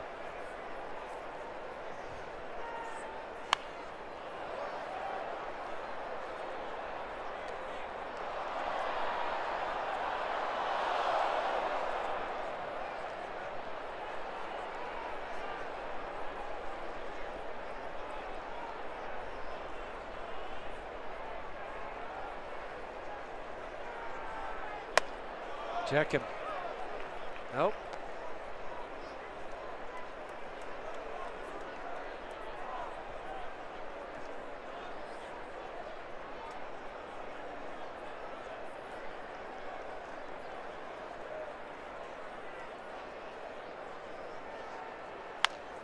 And a ground ball to second. That'll end the inning. Andrew Toles got one up in the wind gusts, and he took it out to left center field to tie it at 1 as we go to the bottom of the 5th inning.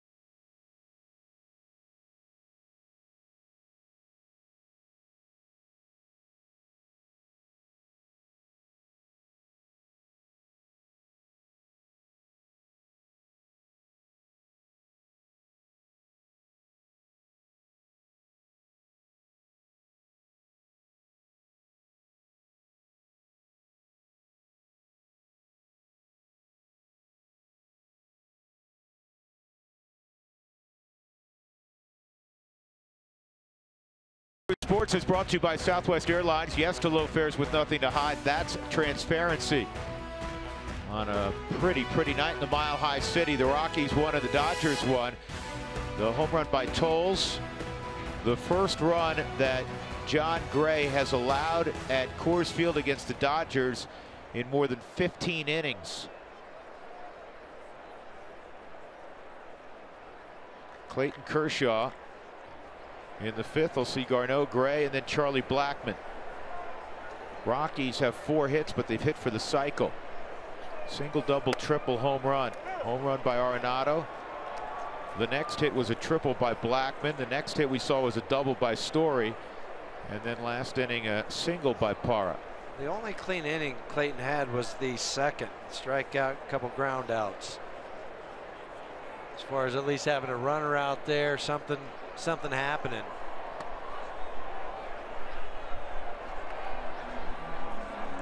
Ball and a strike.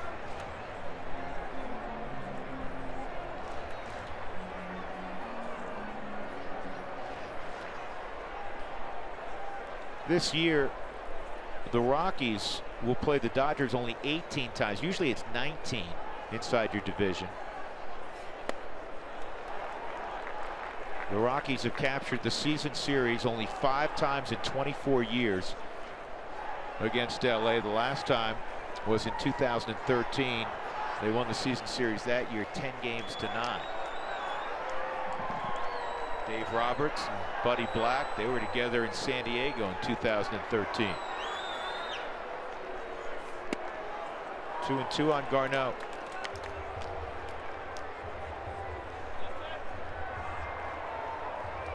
Can't read Dave's lips. It just missed with the fastball. Yep, that ball was out.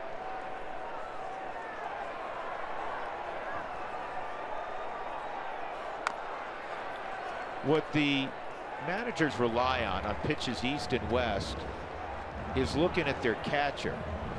And their catcher, if they give him a glance as if to say that, that was a strike, that's when you'll really hear the dugout start barking, because it's very difficult to tell. Well, from their angle, because they're where the coaches are and the managers are, they're about the same level as the catcher, so they can't see east and west.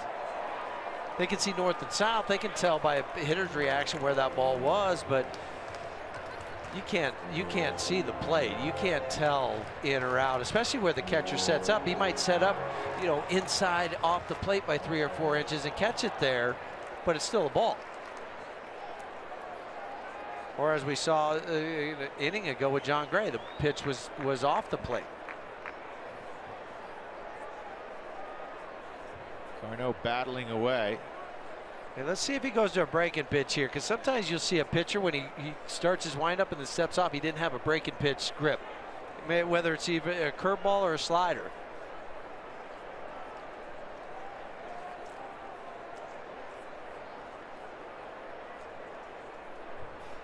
Well, you were right.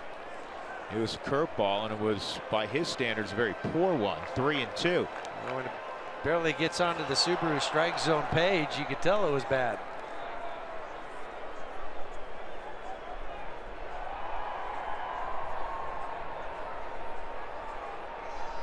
Been a good at bat for Garneau. He's trying to finish it. Instead, it's strikeout number 5 for Kershaw. Well, first 10,000 fans through the gates for the Rockies against the San Diego Padres this Monday, April 10th. Will receive a coupon for a Hebrew National $1 hot dog.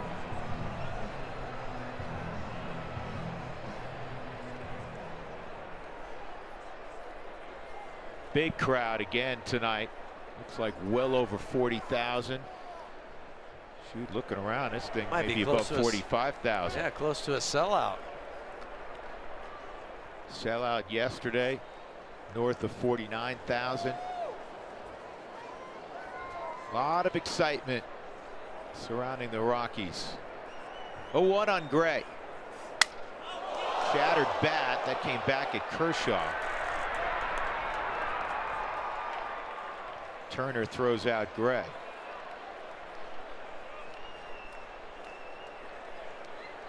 Well, the handle ends up 12 feet to the right of home plate, and the barrel at about 75 feet past Clayton Kershaw. And the baseball, I mean, this was all in the hands of John on the Subaru Supermo. And Clayton jumping out of the way. Looked like he was doing a back scratcher at Squaw Valley. Is that with skis or a snowboard? Well, not that he would do it, but that would be with skis. Skis, is that how was that? Yeah. Back scratch? I guess I can't do that without hurting my knees. Here's Charlie. He tripled his last time up, and he takes ball 1.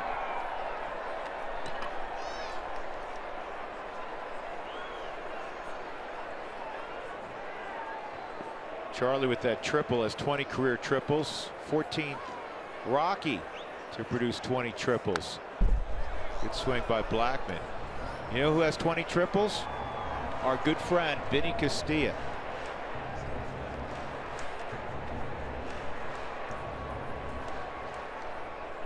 Good old Vinny. Can still bring it. Brings it every day. Every day. Yeah.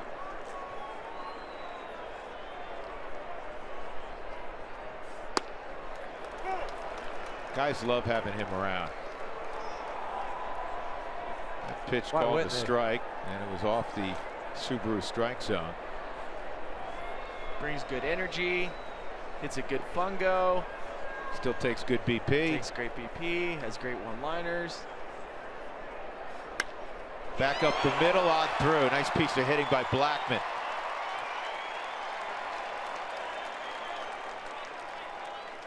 All right, Spilly, Huey. I know where you're going with this. You go first move. No. He's tough, though, man. He's so hard. And I think that's, we talk about growth in this game and where guys get better. From Clayton Kershaw when he first broke in to where he is now with his pickoff move and holding runners, he's grown so much. So you look at it, do you go first move and just guess? And I don't know if I'd want to run into an out right now. Anticipate dirt ball. It's about as good as you can do. If you can see the ball heading towards the dirt, you can take advantage of that and maybe anticipate it and start running. There he went slide step. And even with the lean that he gets going towards home, you still can't pick it up because he can still lean and go to first. It's so good. There was only 2 stolen base attempts against Kershaw last year. They were 1 for 2. Yeah, attempts. That's it. There's been 59 stolen bases in his career, 56 caught stealings.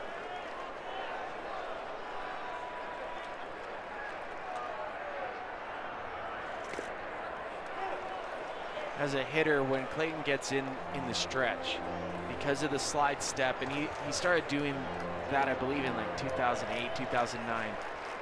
You didn't want to have somebody on base. It was already hard enough to hit Clayton Kershaw, and with the slide step, it sped up your mechanics at the plate, sped up your timing. Oh, he might have got a balk. He balked. That's how you do it.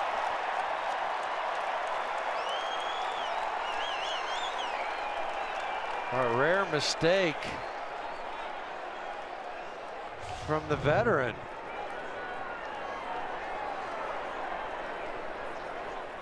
Oh, there it was right there. That's the easiest one you can call. Now you have to take advantage of this opportunity if you can.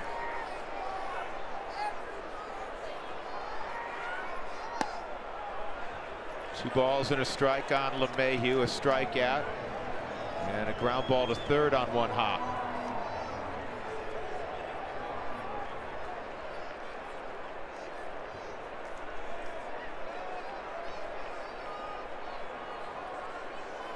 It is something that Kershaw does periodically. He has 18 career balks, which is more than any active pitcher.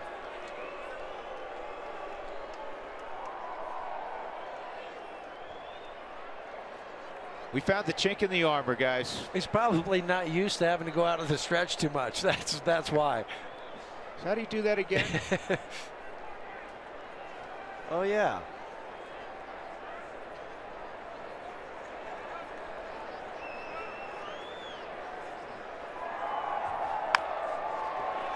That's a fair ball. Long throw by Turner. It's high, but he came down on the bag, did Adrian Gonzalez, and that ends the inning.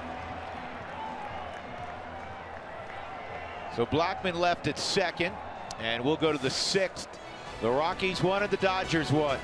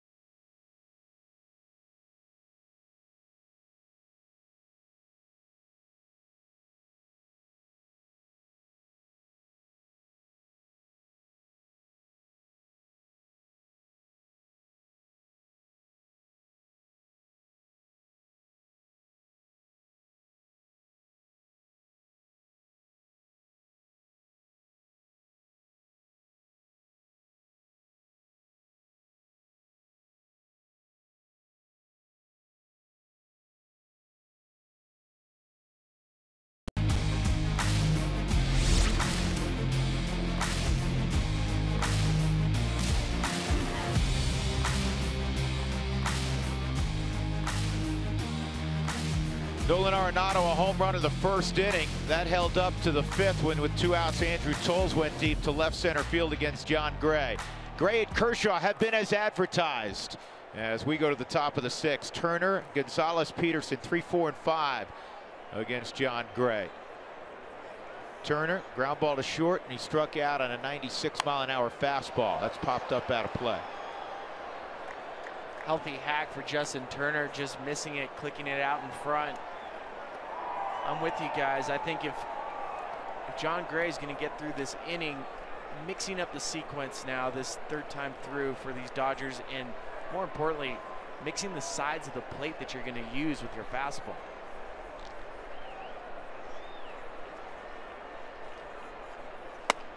That's a strike on the inner half at 96. It's 0-2. And that's where they struck him out in his last at bat.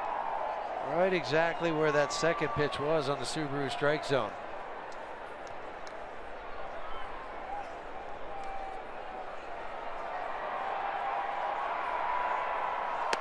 One and two.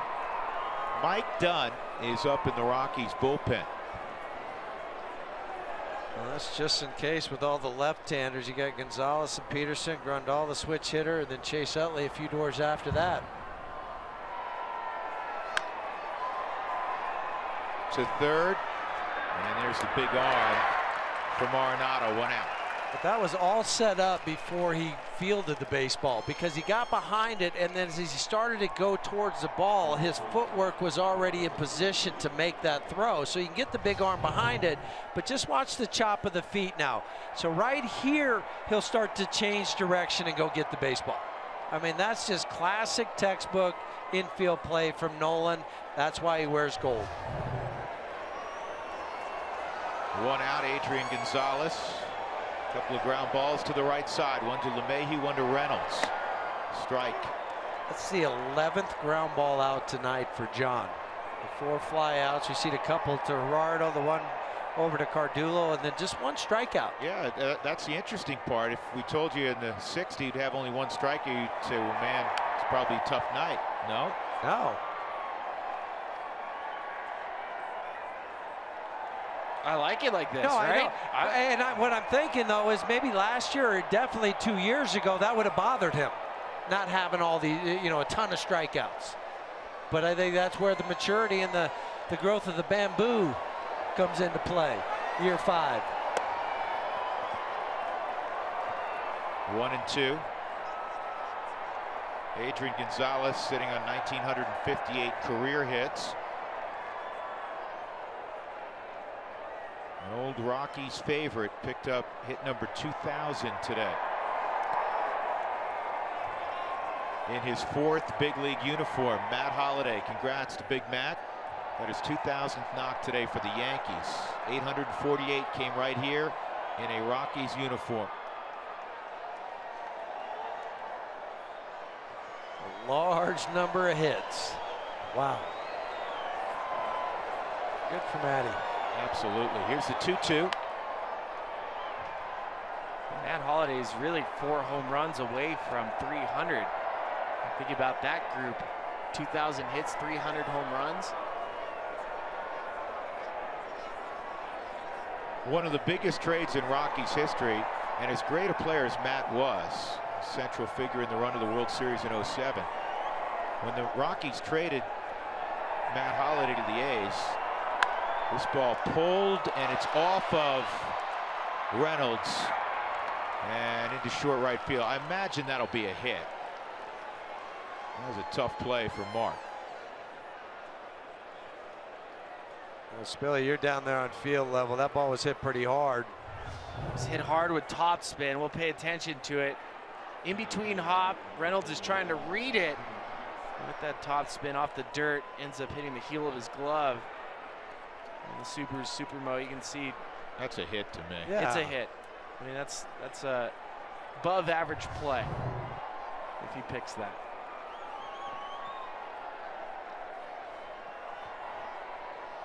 '96 pitches. Buddy Black comes out. It's officially a base hit.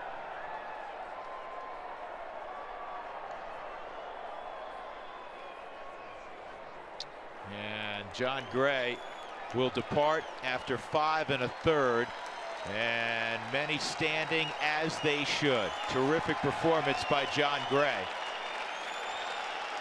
He departs in a 1-1 game.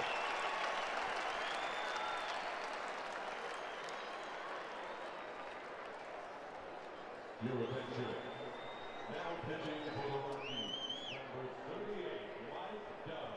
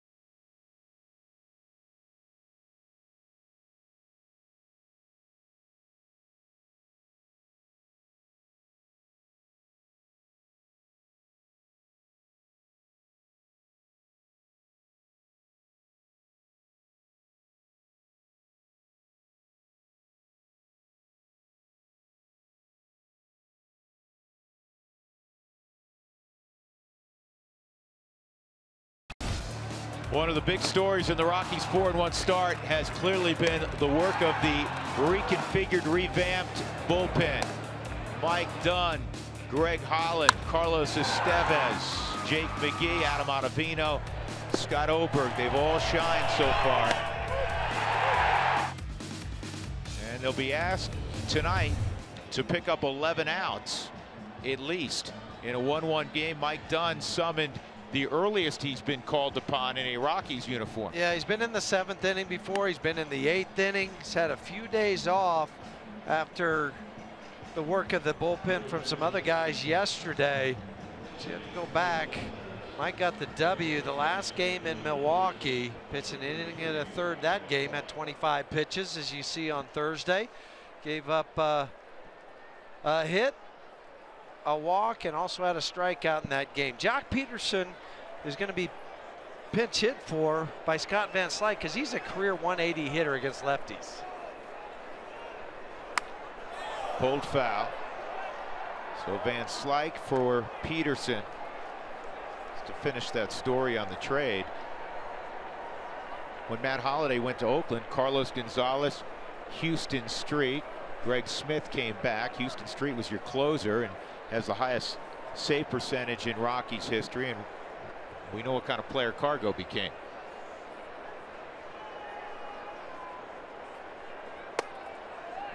One and one.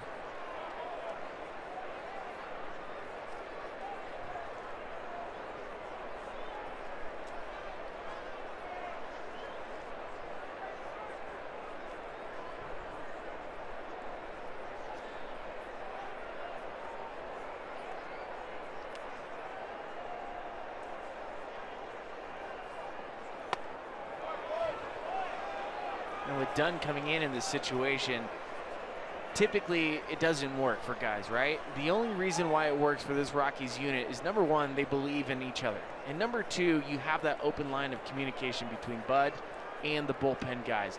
I'm almost positive Bud told Mike at some point, these are the guys that you should be ready for whenever the game situation calls for it. Yeah, he's a great communicator, so it wasn't a shock, even though it's earlier than he's been called upon. No stone left unturned in preparation for Bud Black. I think the other luxury you have, though, is the performance of Jake McGee from yesterday. So if you go to the 8th inning and you're looking, well, I need a couple guys for him to get out from the left side, you've got Jake. So it really plays well. The other thing, too, is you take Jock Peterson's defense out of center field here.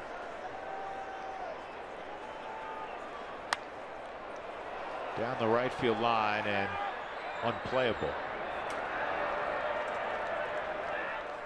I mean, Huey, think about it this way.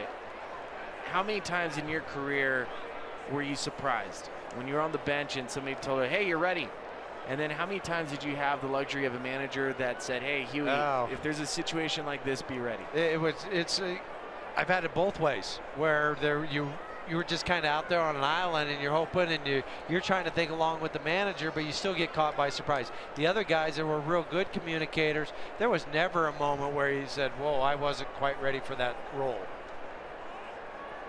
3-2, strike 3. Van Slyke is gone. 2 outs in the 6th.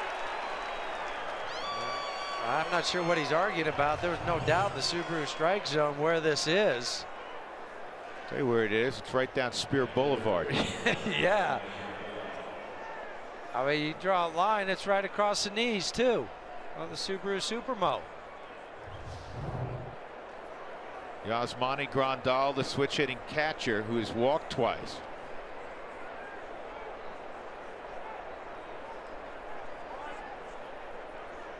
We call that an exploding fastball. When a fastball like that doesn't have that late downward movement and it feels like it's exploding through the hitting zone.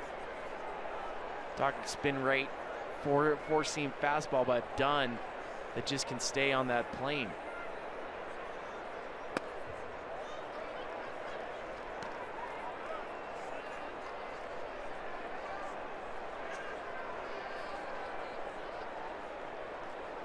Talking to Darren Holmes, and he complimented both Mike Dunn and Greg Holland for all of the tutoring they're doing with the young bullpen arms. Just how to prepare, how to be a professional down there. And he said, you know, they're like a lot of bullpens. They have fun, they enjoy each other, but all of a sudden, when the game gets to those middle innings and they can read the complexion and the whole mood changes. It's like flipping a switch where everything's good. This is playable right side. DJ coming over. If he, no, it's going to be Reynolds. And a good job once again by Mike Dunn. So John Gray goes 5 1/3. We go to the bottom of the 6th. It's 1-1 Rockies and Dodgers, Coors Field on a Saturday night.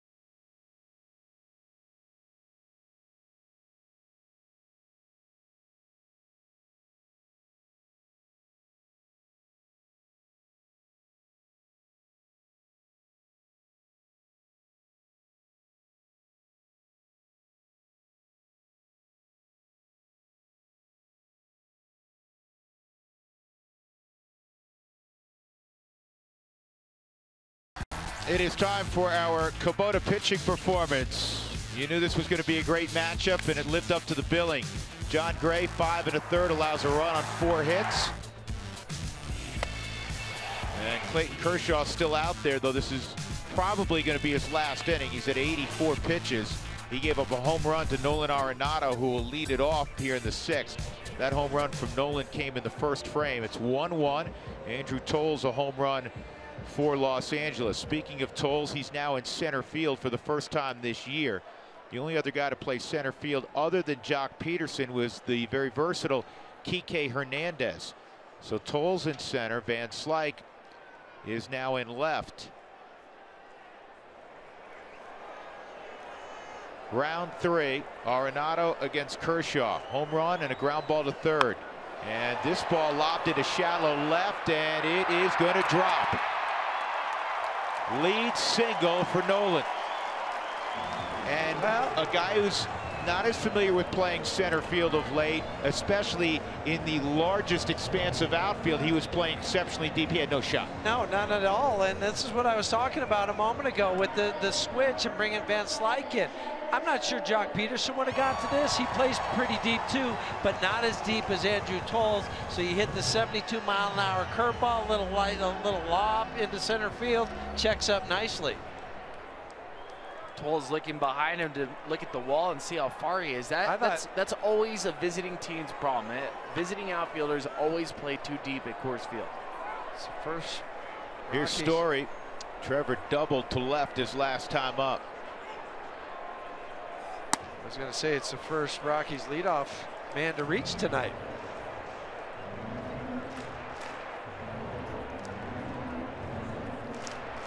Run on 6 hits. Clean defensively for Colorado. A run on just 4 hits for the Dodgers. They have not made an error.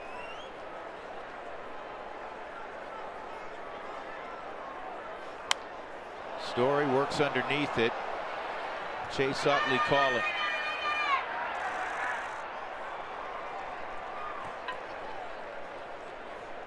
April 10th, this is Monday, is Purple Monday. Download the MLB Ballpark app to check in for your chance to win prizes. Purple Monday, April 10th against the Padres.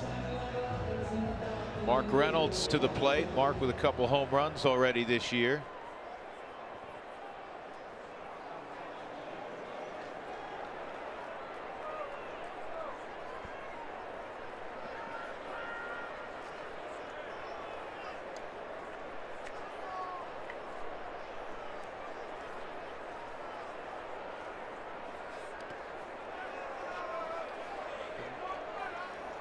You said it a couple innings ago, Spilly, about when Charlie, actually just last inning when Charlie was at first base. Really anticipate sliders and curveballs down in the dirt. It's the only chance you have to take an extra base on Clayton Kershaw. If you're considering moving up a base through a stolen base. And the way you do it is just don't take a very big lead off of first, so you're not leaning back that way. So once you see the ball delivered, then you can get your secondary. This ball hit high and deep left center field. Did Reynolds get it? You bet! 2-run bomb! Mark Reynolds!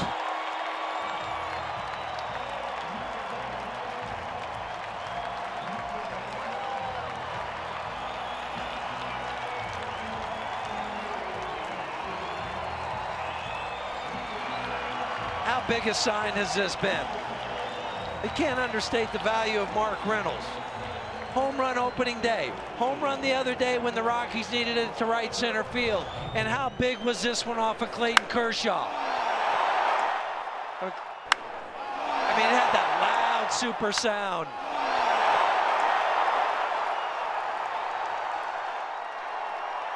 Probably about as high as it was far. Pretty accurate description. That was a towering home run to left center field. Talk about weight transfer, hands. Well, this is just in harmony. Everything together, and then to click it on the sweet spot. Mark's done a lot of those in his career. What a start for Mark Reynolds. Teasing Mark Reynolds earlier today. Relax. It's going to be exhausting. The type of games that Mark has played for just the first 5 days of the season. He's carried this team on his back. You have to ask him if he's icing his lower back after every single game. And not only Mark Reynolds, Gerardo Parra tonight with 2 outstanding defensive plays. This ball's well hit to center field by Parra. Toll's going back. This one's gone. Back to back. make it 4-1.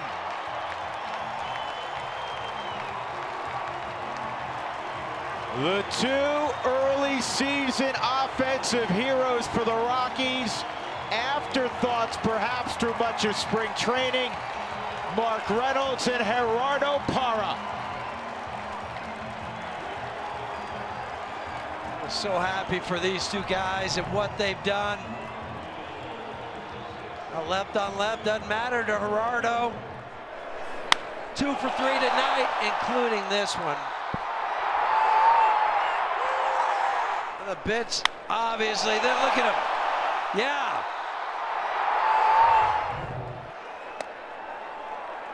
And just like that. When was the last time Kershaw was taken back-to-back? You know, Dougie's fingers are flying on the computer trying to figure that out. And when was the last time he gave up 3 big flies in a game? This ball's well hit down the left field line. If it's fair, it's gone. Oh. Steven Cardullo trying for the trifecta. Kershaw has allowed 109 home runs in 10 years. That's it. That's it. 19 by the Rockies. That's the team with the highest total against him. Yeah, exactly. That was a great tweet. This ball unloaded to the gap in right center, but Puig will cut it off. You see that tweet? That was a good one. The new MVP leaders. There it is. Mark Reynolds, Gerardo Parra. Updated MVP I like race. that, Andrew. Nicely done. Nicely well played. But you know what? Not far from the truth here early in the season. These two guys have exceeded, I don't know if that's the right word, expectations, but just from where they were coming into camp to where they are now. With the injuries, they've stepped forward big time. Garneau homered yesterday. Hey, Spilly, I want to get this out because you know it'll be twisted somewhat on the East Coast. Well, he gave up the 3 home runs, but it was at Coors Field. All 3 of those jacks were to the deepest part of the ballpark. They're out of any stadium that has been designed yet. Give him credit. They squared up Clayton Kershaw multiple times. It's not like the broken bat. Just threw it in the outfield and it flew out 420 feet.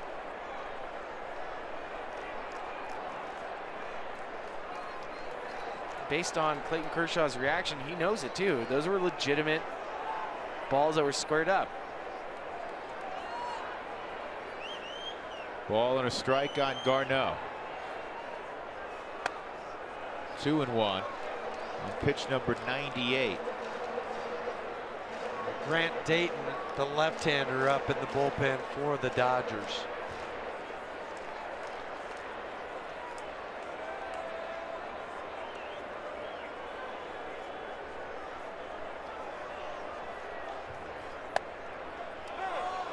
Two and two.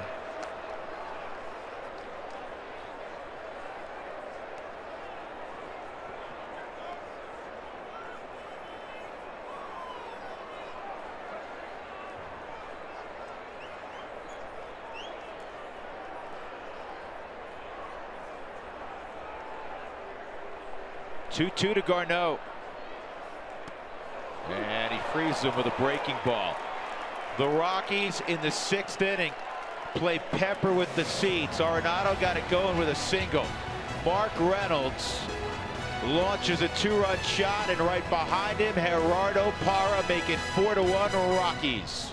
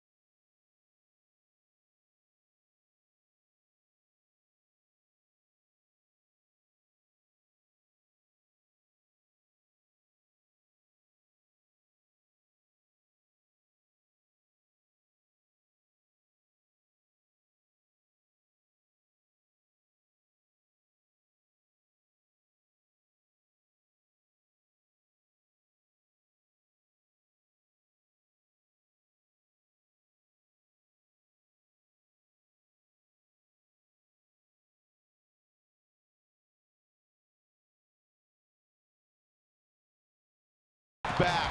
And it's a real happy look back right now. Nolan got it going with a home run to dead center against Kershaw in the first. That held up against John Gray, who pitched a beautiful ball game to the fifth when Andrew Tolles hit one out to left center. But the Rockies with back-to-back home runs in the sixth from Reynolds, a two-run shot, and then Parra to the deepest portion of the ballpark. So as we go to the seventh, the Rockies leading 4-1 over Kershaw and the Dodgers. Adam Ottavino's in the ball game to handle the seventh. It is 7-8-9. Yasiel Puig will be first. And the fastball is up and away, ball one. Adams had a few days off since the game he pitched in Milwaukee. He gave up that home run to Kirk Neuenhuis. But for Adam, 34 games last year, 27 innings, a whip of .93. 35 strikeouts, 27 walks. Still the key for Adam. It's not the right-handers. He's just still trying to make sure he locates not only the fastball but the slider to the lefties. And right now he's having problems with the right-hander. But that's been the issue, and it was the issue in the spring. He's had trouble consistently throwing strikes. He's got to regroup here behind Puig, 3-0.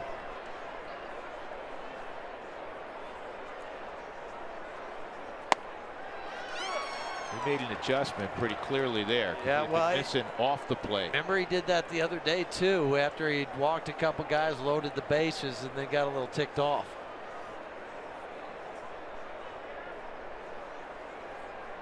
Garneau sets up right in the middle of the plate, and that's fouled back at 94, 3-2. And I like that. When somebody's struggling, you just set up right in the middle. Set a low target, though. Set it down low, and then if it moves one way or the other, you're okay. You still have some wiggle room. You know, after Chase Utley, too, the on deck or the pitcher spot, they don't have any lefties to hit. They just have 4 right-handed hitters on their bench. Center field, well hit. That's off the wall, and Puig into second with a double.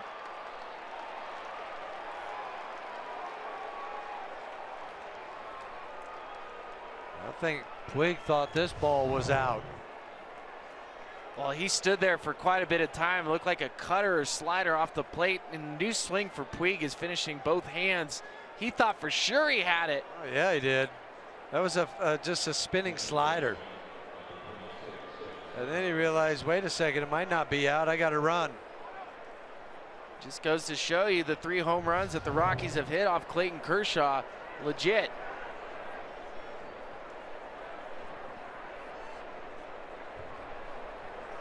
Chase Utley, ground ball to second and a ground ball to first. Actually a comebacker. Ball one. So Dougie did exhaustive research, and for Clayton Kershaw, that's the first time in his Hall of Fame career he has allowed back-to-back home runs.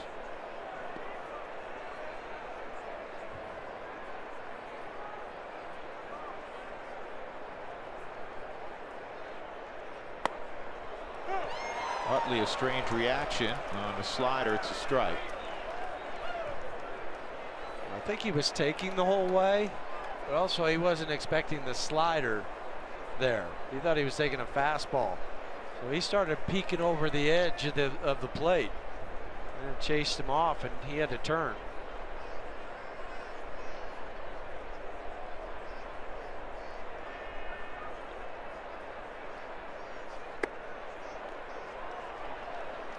Talking to Darren Holmes, Ottavino's a feel pitcher. It's not so much mechanics, he crossfires, it's complex, but he just got to get a feel for his release. And his arm slot. Those two things, his release point and his arm slot. If he gets that figured out, then the feel will come back.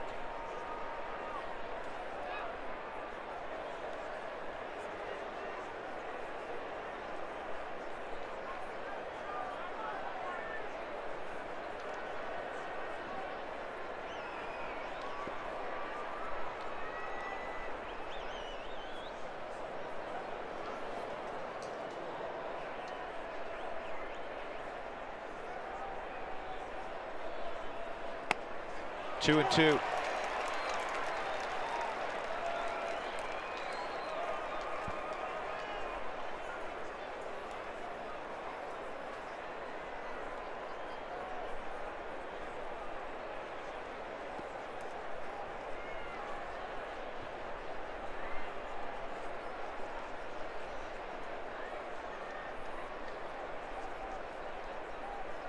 I think he throws him that big slider here.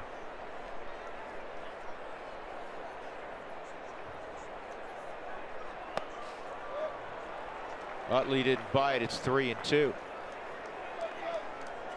Don't create traffic. Oh. Well, just in case, Jake McGee's up in the bullpen at the top of the order, right around the bend with Tolles and Seager.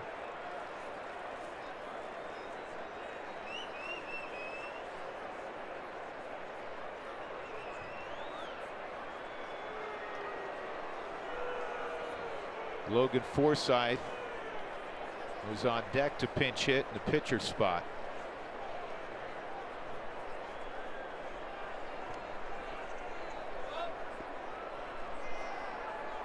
There are no left-handed bats for the Dodgers.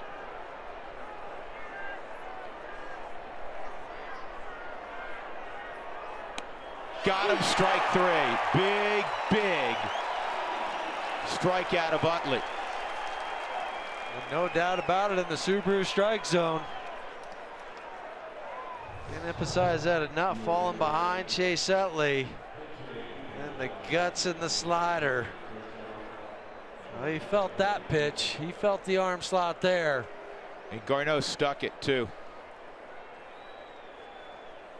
And Utley knew it. There was no looking back to Gabe Morales.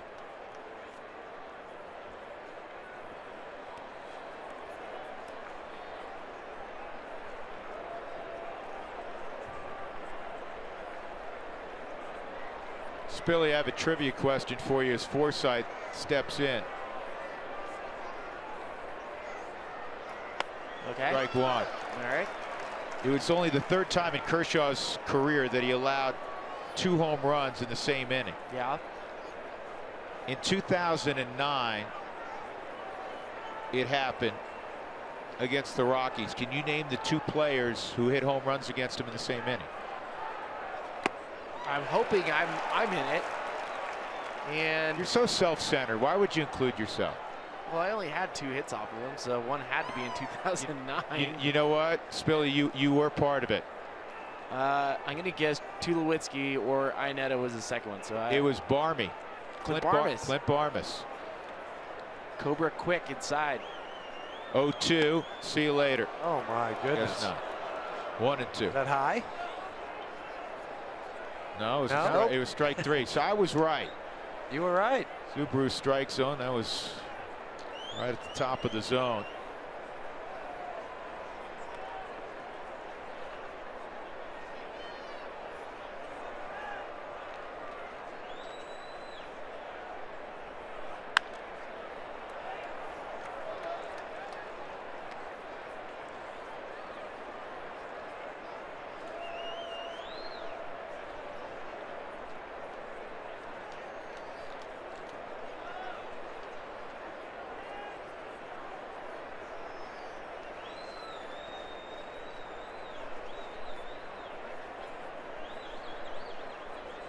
Make a pitch here. 1 and 2, 1 out. Puig at second. 4-1 Colorado. He did. 2 outs.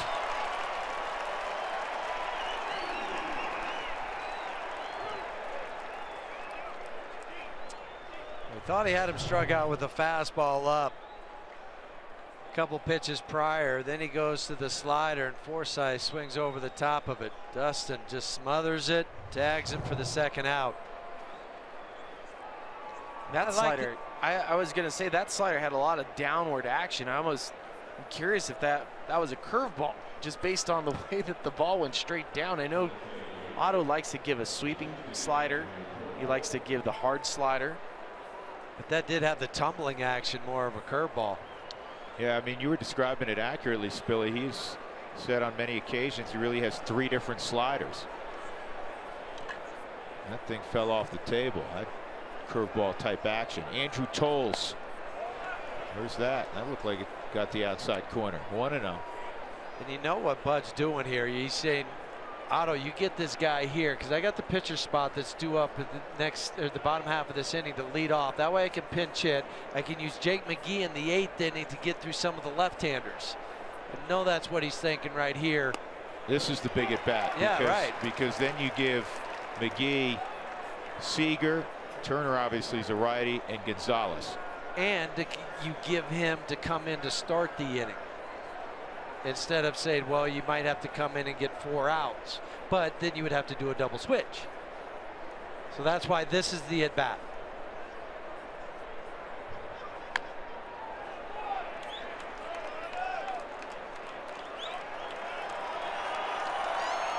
Tolles a home run to left center field against John Gray in the 5th with 2 outs. The only run allowed by Gray. John pitched very, very well. 5 1/3, a run on 4 hits. He walked 3, struck out 1, 96 pitches. Pitcher of record on the plus side is Mike Dunn, who got the final 2 outs in the 6th. Runner going, and they got Puig dead to rights. And that works out even better. Absolutely. Now there's 2 lefties leading off next inning. Where on earth was Puig going?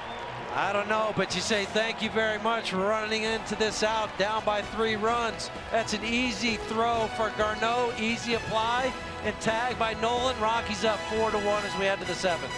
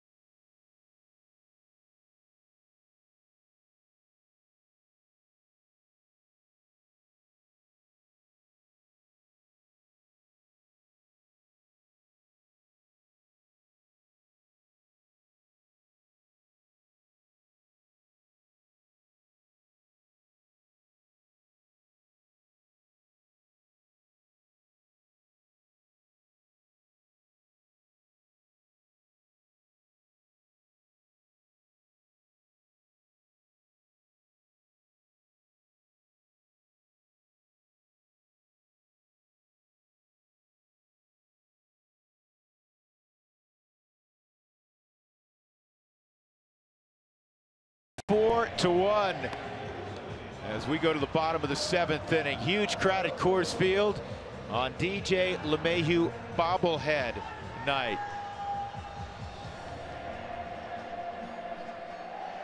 Doesn't bobble much there.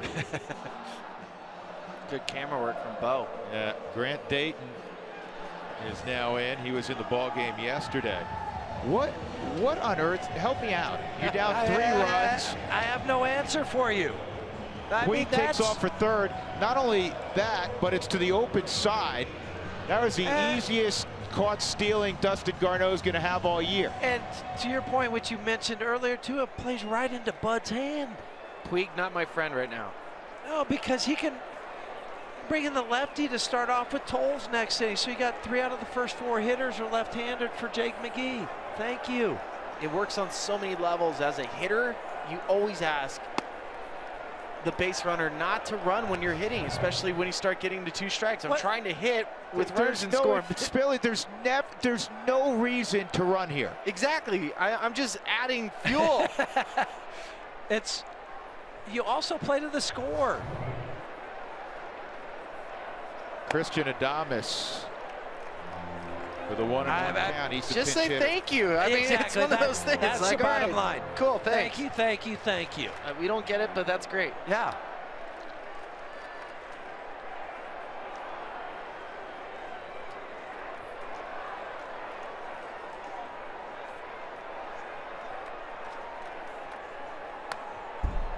Final line on Clayton Kershaw. He goes 6 innings, allows 4 runs, all of them earned on 8 hits. Naturally did not walk a batter. He struck out 6, 99 pitches, and he gave up 3 home runs.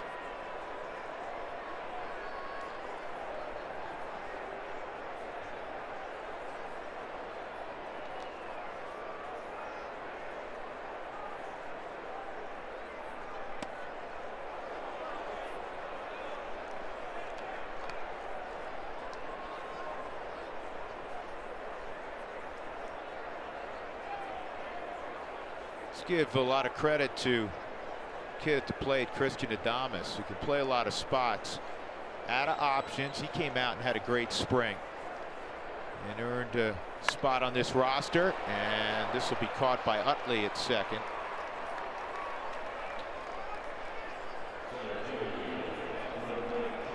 Now the top of the order, Charlie Blackmon has a couple hits tonight, 2 of the 8 against Kershaw, triple in the 3rd. And a single to center in the 5th.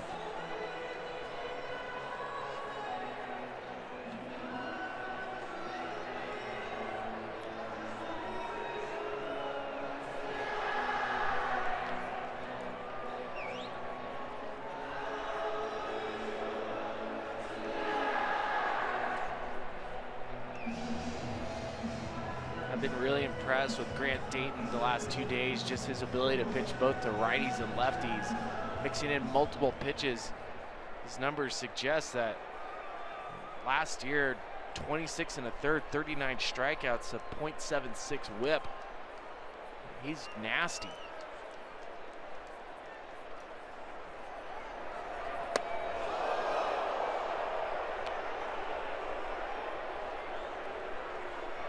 Ball 1 on Blackmon.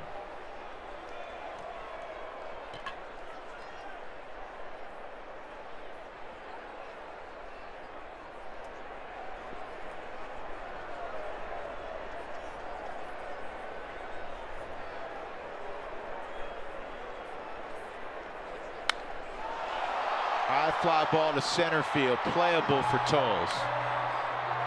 Charlie just missed it. With 2 outs, you know, Jake's out there. I'll tell you right now, you can gear up for the 2017 season at your local Rockies dugout store, the place for all things Rockies. Jake McGee's had plenty of time to get loose, ponder what's going to happen in the top of the 8th inning.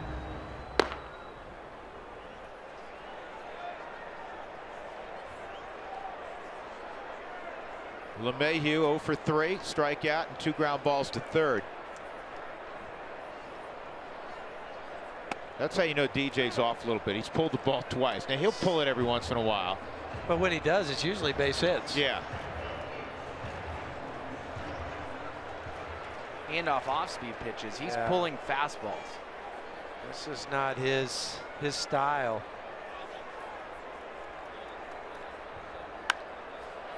And DJ is going to fly out to Puig in right field.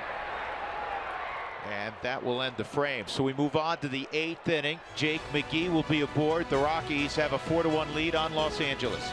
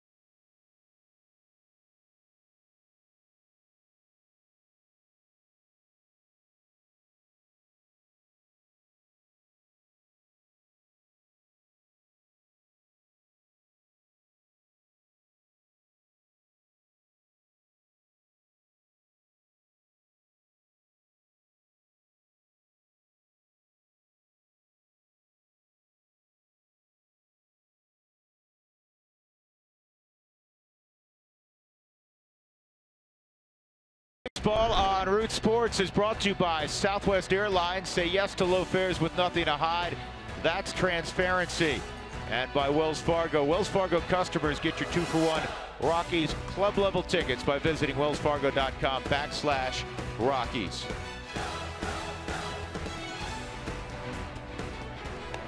Rockies up 4-1. Jake McGee, who got the save last night. And it was the Jake McGee with the solid legs underneath him, something he battled last year. He had knee issues. He was 96-98 last night. He struck out the side to end the game. Utley, Grandal, and Seager. And it only took him 14 pitches to do all of that. 10 strikes for Jake McGee. And you could just tell the difference between last year and this year, not only in the velocity, but the angle of the baseball coming out of his hand. A lot of downward action this year instead of more flat like it was last year.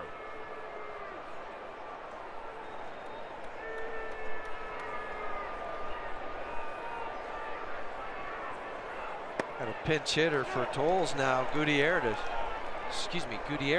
Franklin.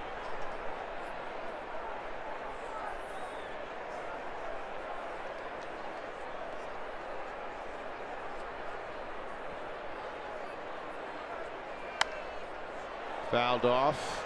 0-2.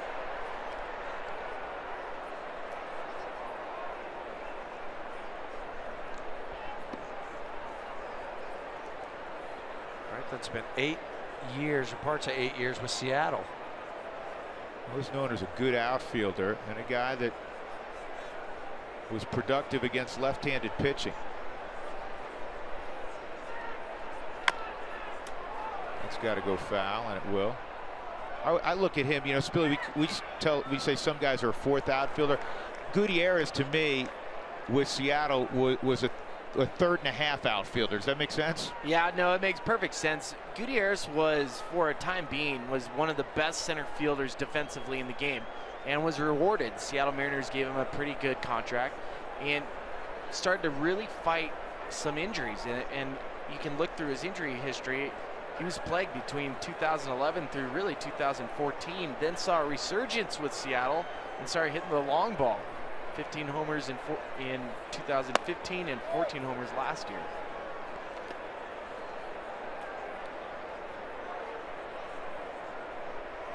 Gutierrez, Seager, and Turner.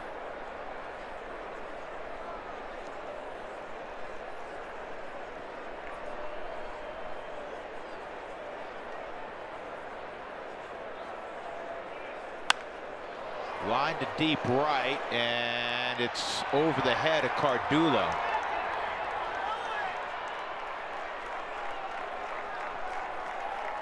So a leadoff double for Gutierrez.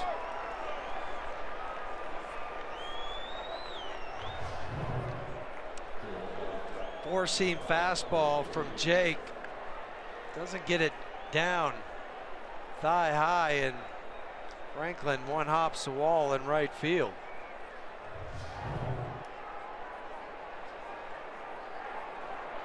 Corey Seager 0 for 3 tonight.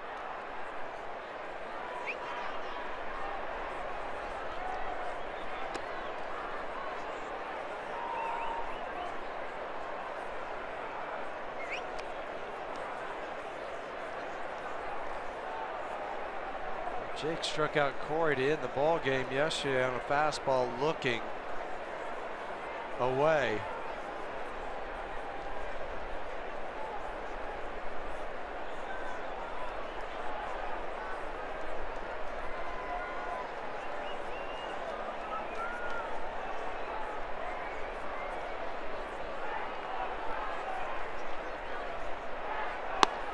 That's low. 2-0.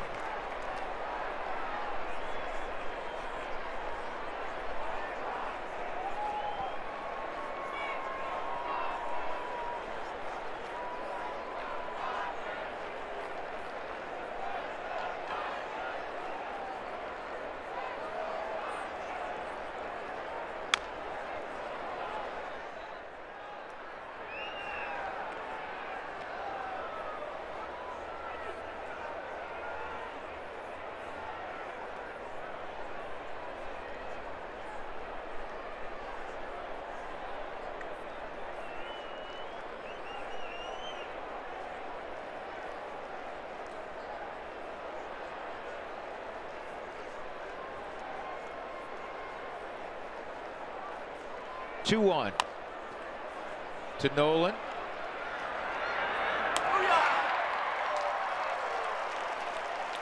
Trevor Story. Replace Nolan at third base. That's the smart thing Nolan did too, knowing that Seager's getting out of the box on the left side. You got the runner at second base, but where he caught it, really didn't worry about taking a peek at Franklin at second. Don't worry about it. Get the out. Get out. Get out. And so Nolan does that, knowing that Trevor's going to replace him over at third. So Nolan doesn't even worry about the runner at second. He's just looking at that first baseman. He's looking at Mark, saying, I want to make sure I make a strong throw to him. We'll get that runner, and then whatever happens after that. But because Trevor replaced him, he didn't even go over there. Turner pushed off the plate on that fastball in, 1-0. Turner, a ground ball to short, a strikeout swinging, and a ground ball to third, all against John Gray. High fly ball to Cardullo.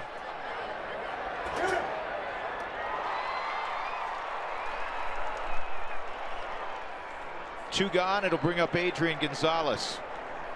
Just kind of breathe a sigh of relief when you get Justin Turner out.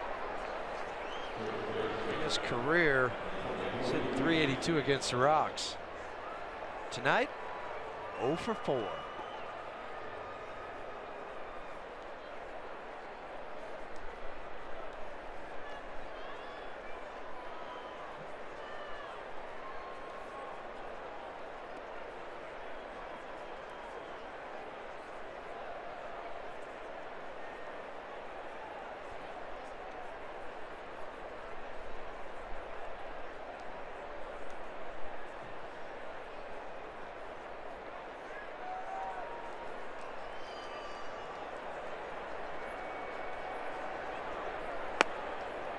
Strike one.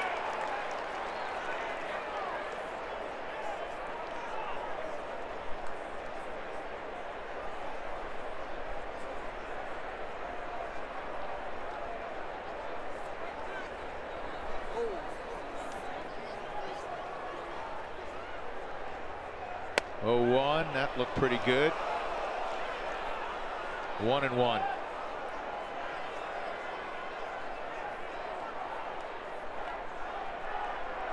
It's been a tight strike zone both ways.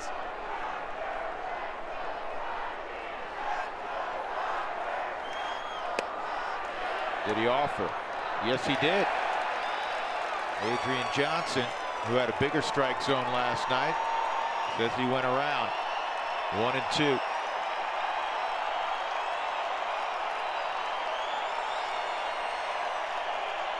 Huge crowd. Haven't gotten the official number yet. Many are standing. Actually just got it. It's another sellout. 48,012. 1-2 on Gonzalez. Back up the middle, of base hit, and it's 4-2.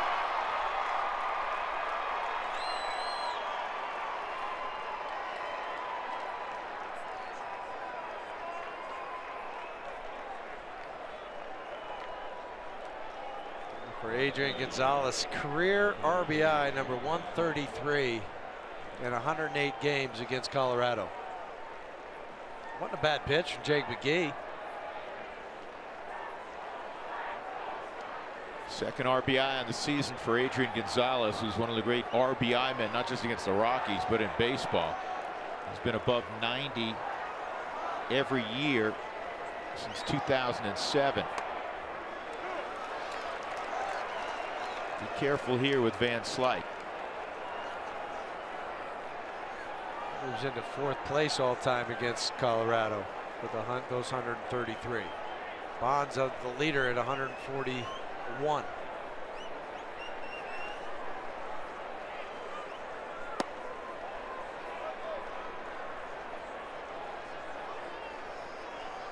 One of the things you're seeing in this year's vintage of Jake McGee, you're not really seeing the slider in play. Last year when he didn't have the fastball because of the knee issue, you saw him trying to invent ways to get guys out, and you saw him throwing the slider more, which he rarely did in Tampa.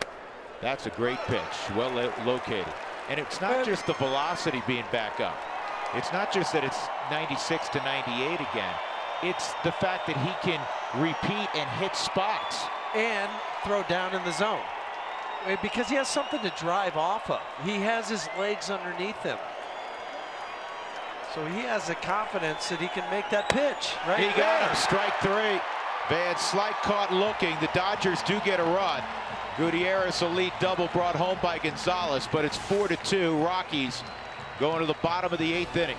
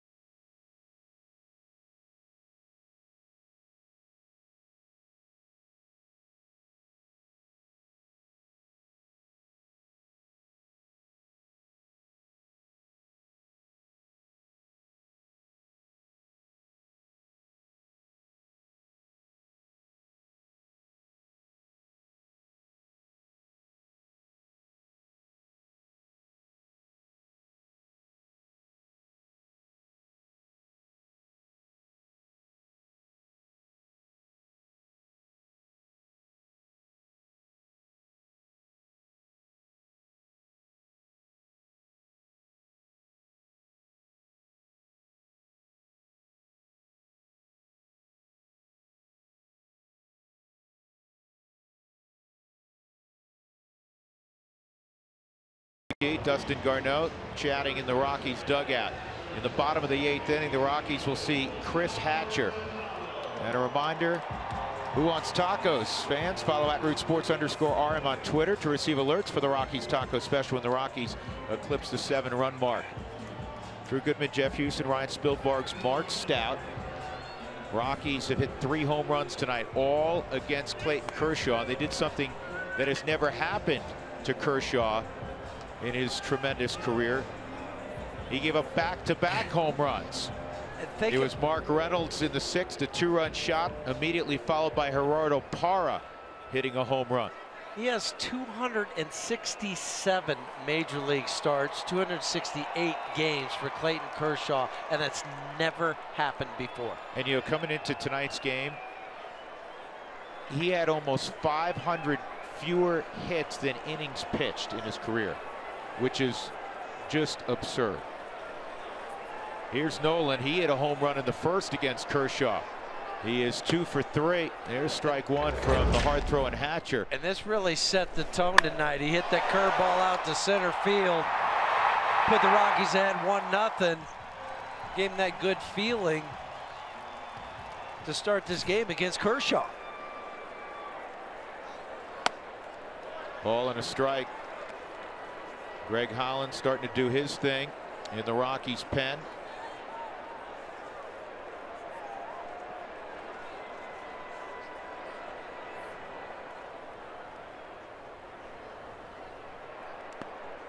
Two and one.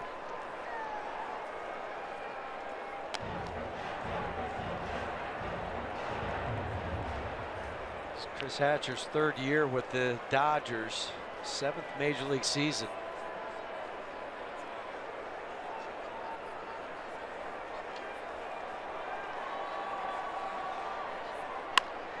And this ball lined to center. Scott Van Slyke's now in center field.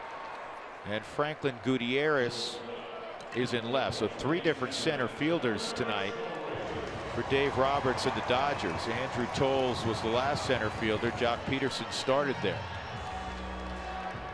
Those 2 guys were pinch hit for. One out, Trevor Story. He had a double in the fourth, 1 for 3.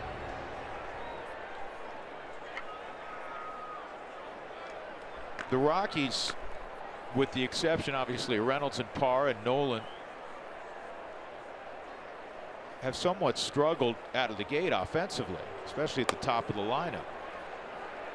And tonight, against the best pitcher on the planet, I thought there were more high quality at bats up and down the lineup than maybe in any game this week.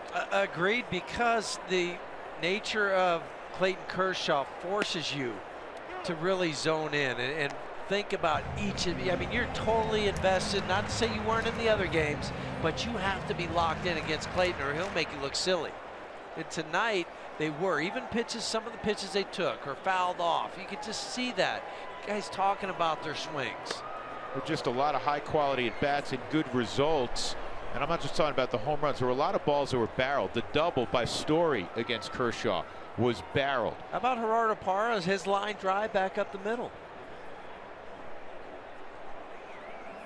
And Charlie had the triple to right field, the line drive up the middle. Yeah, Charlie Blackmon swung the bat well.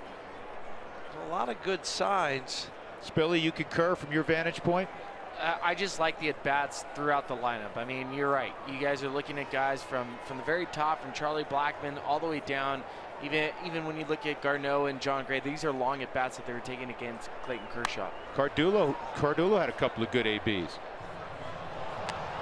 I think when you're watching this team, obviously it's been known for its lineup. And you look at the type of players, Charlie and DJ, the batting title winner last year, but they haven't been hitting quite yet. Here's the nice silver lining. They still keep winning. And that's the important part of this.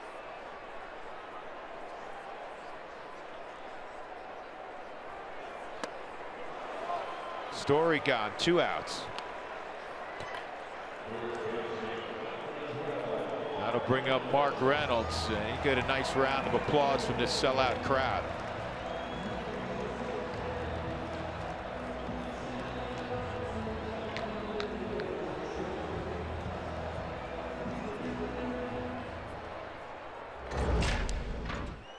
Back in the 6th inning. That was the first one, but that was the important one. Put you up 3-1. 420 something feet out there. And then Gerardo backed it right up.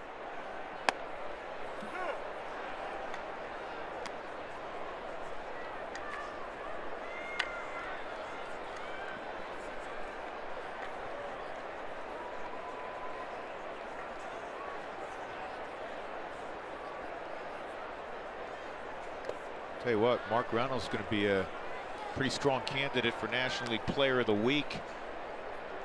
3 home runs the opening week. The Rockies as a club off to a fine start. In the 9th inning, by the way, Greg Holland will see Yasmani Grandal, Yasiel Puig, and Chase Utley. But for Mark, hitting .381, 3 home runs, 8 RBIs.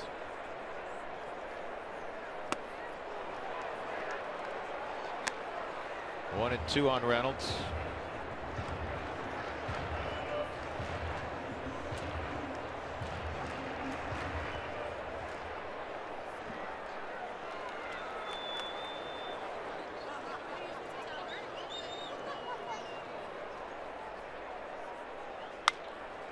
To third, tough hop, and that's going to sneak through. That'll be a base hit for Reynolds.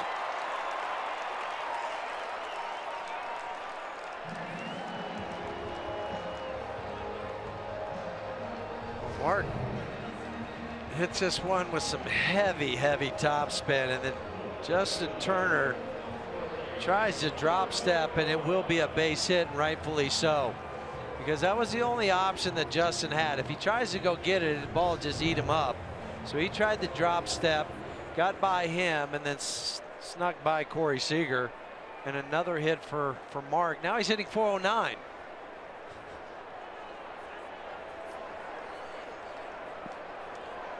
And you have Gerardo Parra hitting .421. I mean, these two guys in the first 5 games. But that's team, man, right?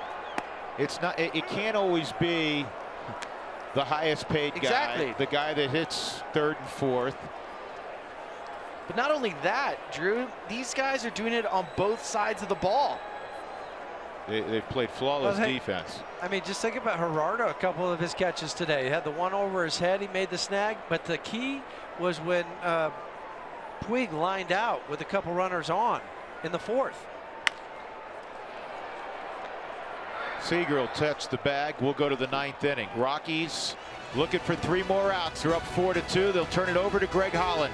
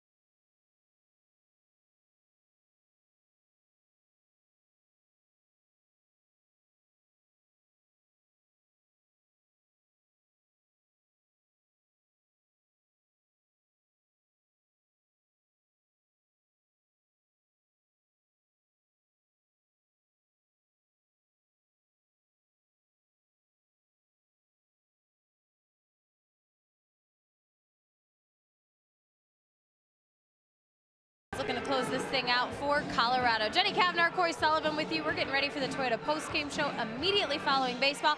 I can't believe Clayton Kershaw did something he's never done tonight. We said it in the pregame he was going to do that, right? Yeah. Give up back-to-back jacks. Back-to-back jacks. That's 14, 15, and 16 that he's given up here at Coors Field.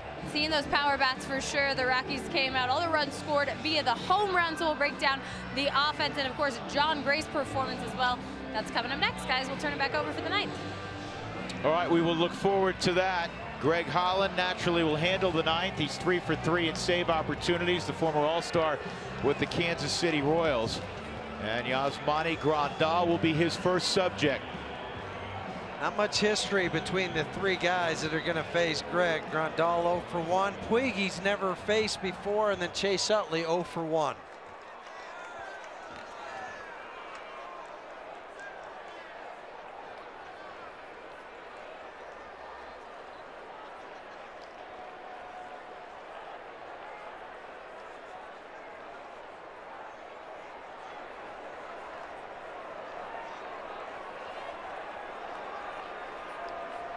So here we go. Holland's first pitch, strike 1. He's been consistent with the fastball, 93, 94, 95 miles an hour. That hasn't wavered. Now he comes with the slider.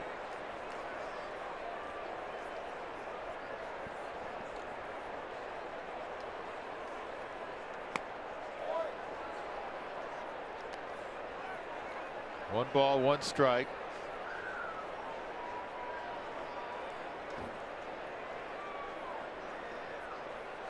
Holland has faced the minimum in 3 games. He's faced only 9 hitters. 1-2.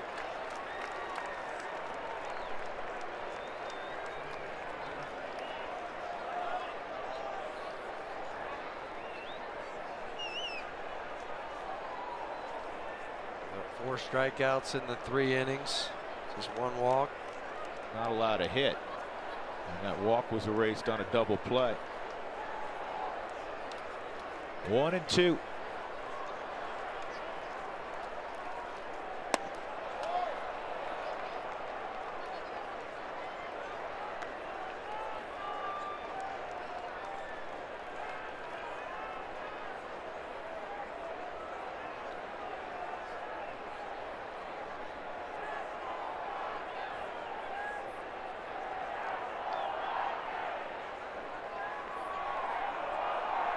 Swung on and missed. 1 out in the 9th.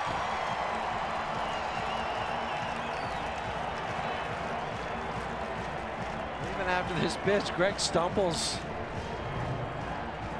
ever so slightly, but he still delivers the fastball right where Dustin wanted, maybe a little bit more inside.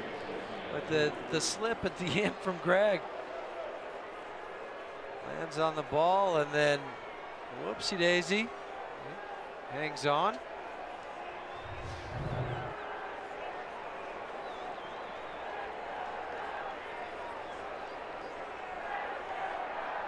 Yasiel Puig doubled his last time up.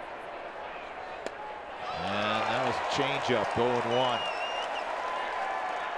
That's kind of what makes Greg unique. He's got the fastball, slider, and changeup. Three-pitch closers are unusual, huh? Well, and somebody that throws, you know, low to mid-90s with the fastball. Sometimes the three-mix closer, I think, are used to the street, but he wasn't throwing that hard. Nope.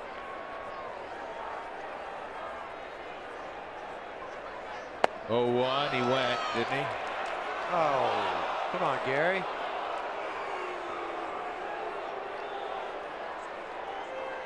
Ball and a strike. I think Buddy thought he swung. I think we understand what Buddy thought it was. He said if he would have hit, it would have been a double.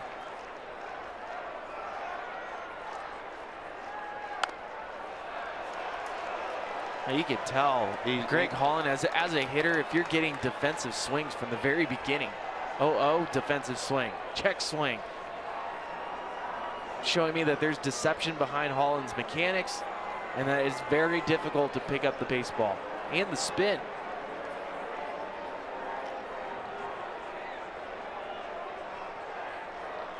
Here's the 1-2.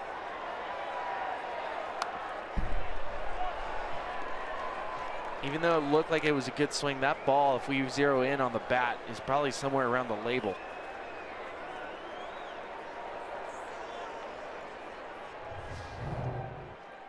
Check and see exactly where the swing is. Yeah, right exactly around right. the label. Good call, Spilly. Yeah, you were all over that. Garneau sets up away. 1-2.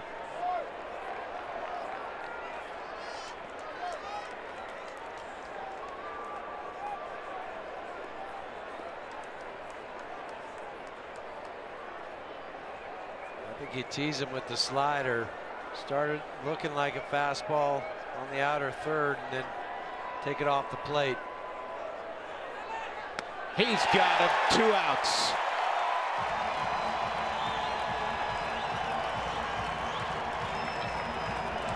Time to stand at Coors Field. You can do it in your living room if you want.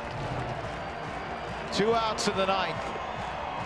And it was the slider to Puig. Big cut, no baseball. 2 down. 2 outs. Chase Utley at the plate for Los Angeles. As Billy said to start this broadcast, you have a chance now to finish this off and make a statement.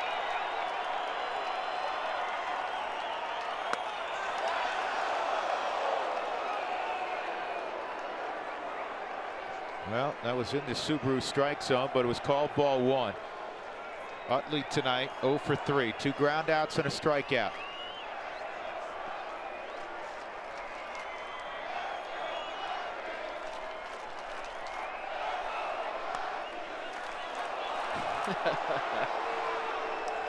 It's getting tight. I think Chase also is just taking a pitch.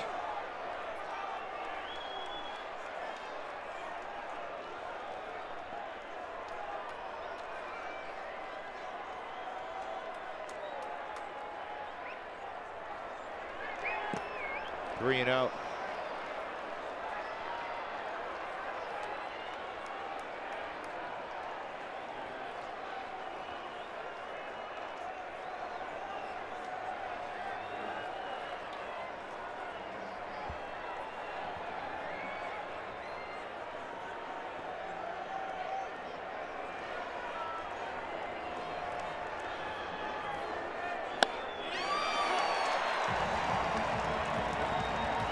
Three balls and a strike on Utley.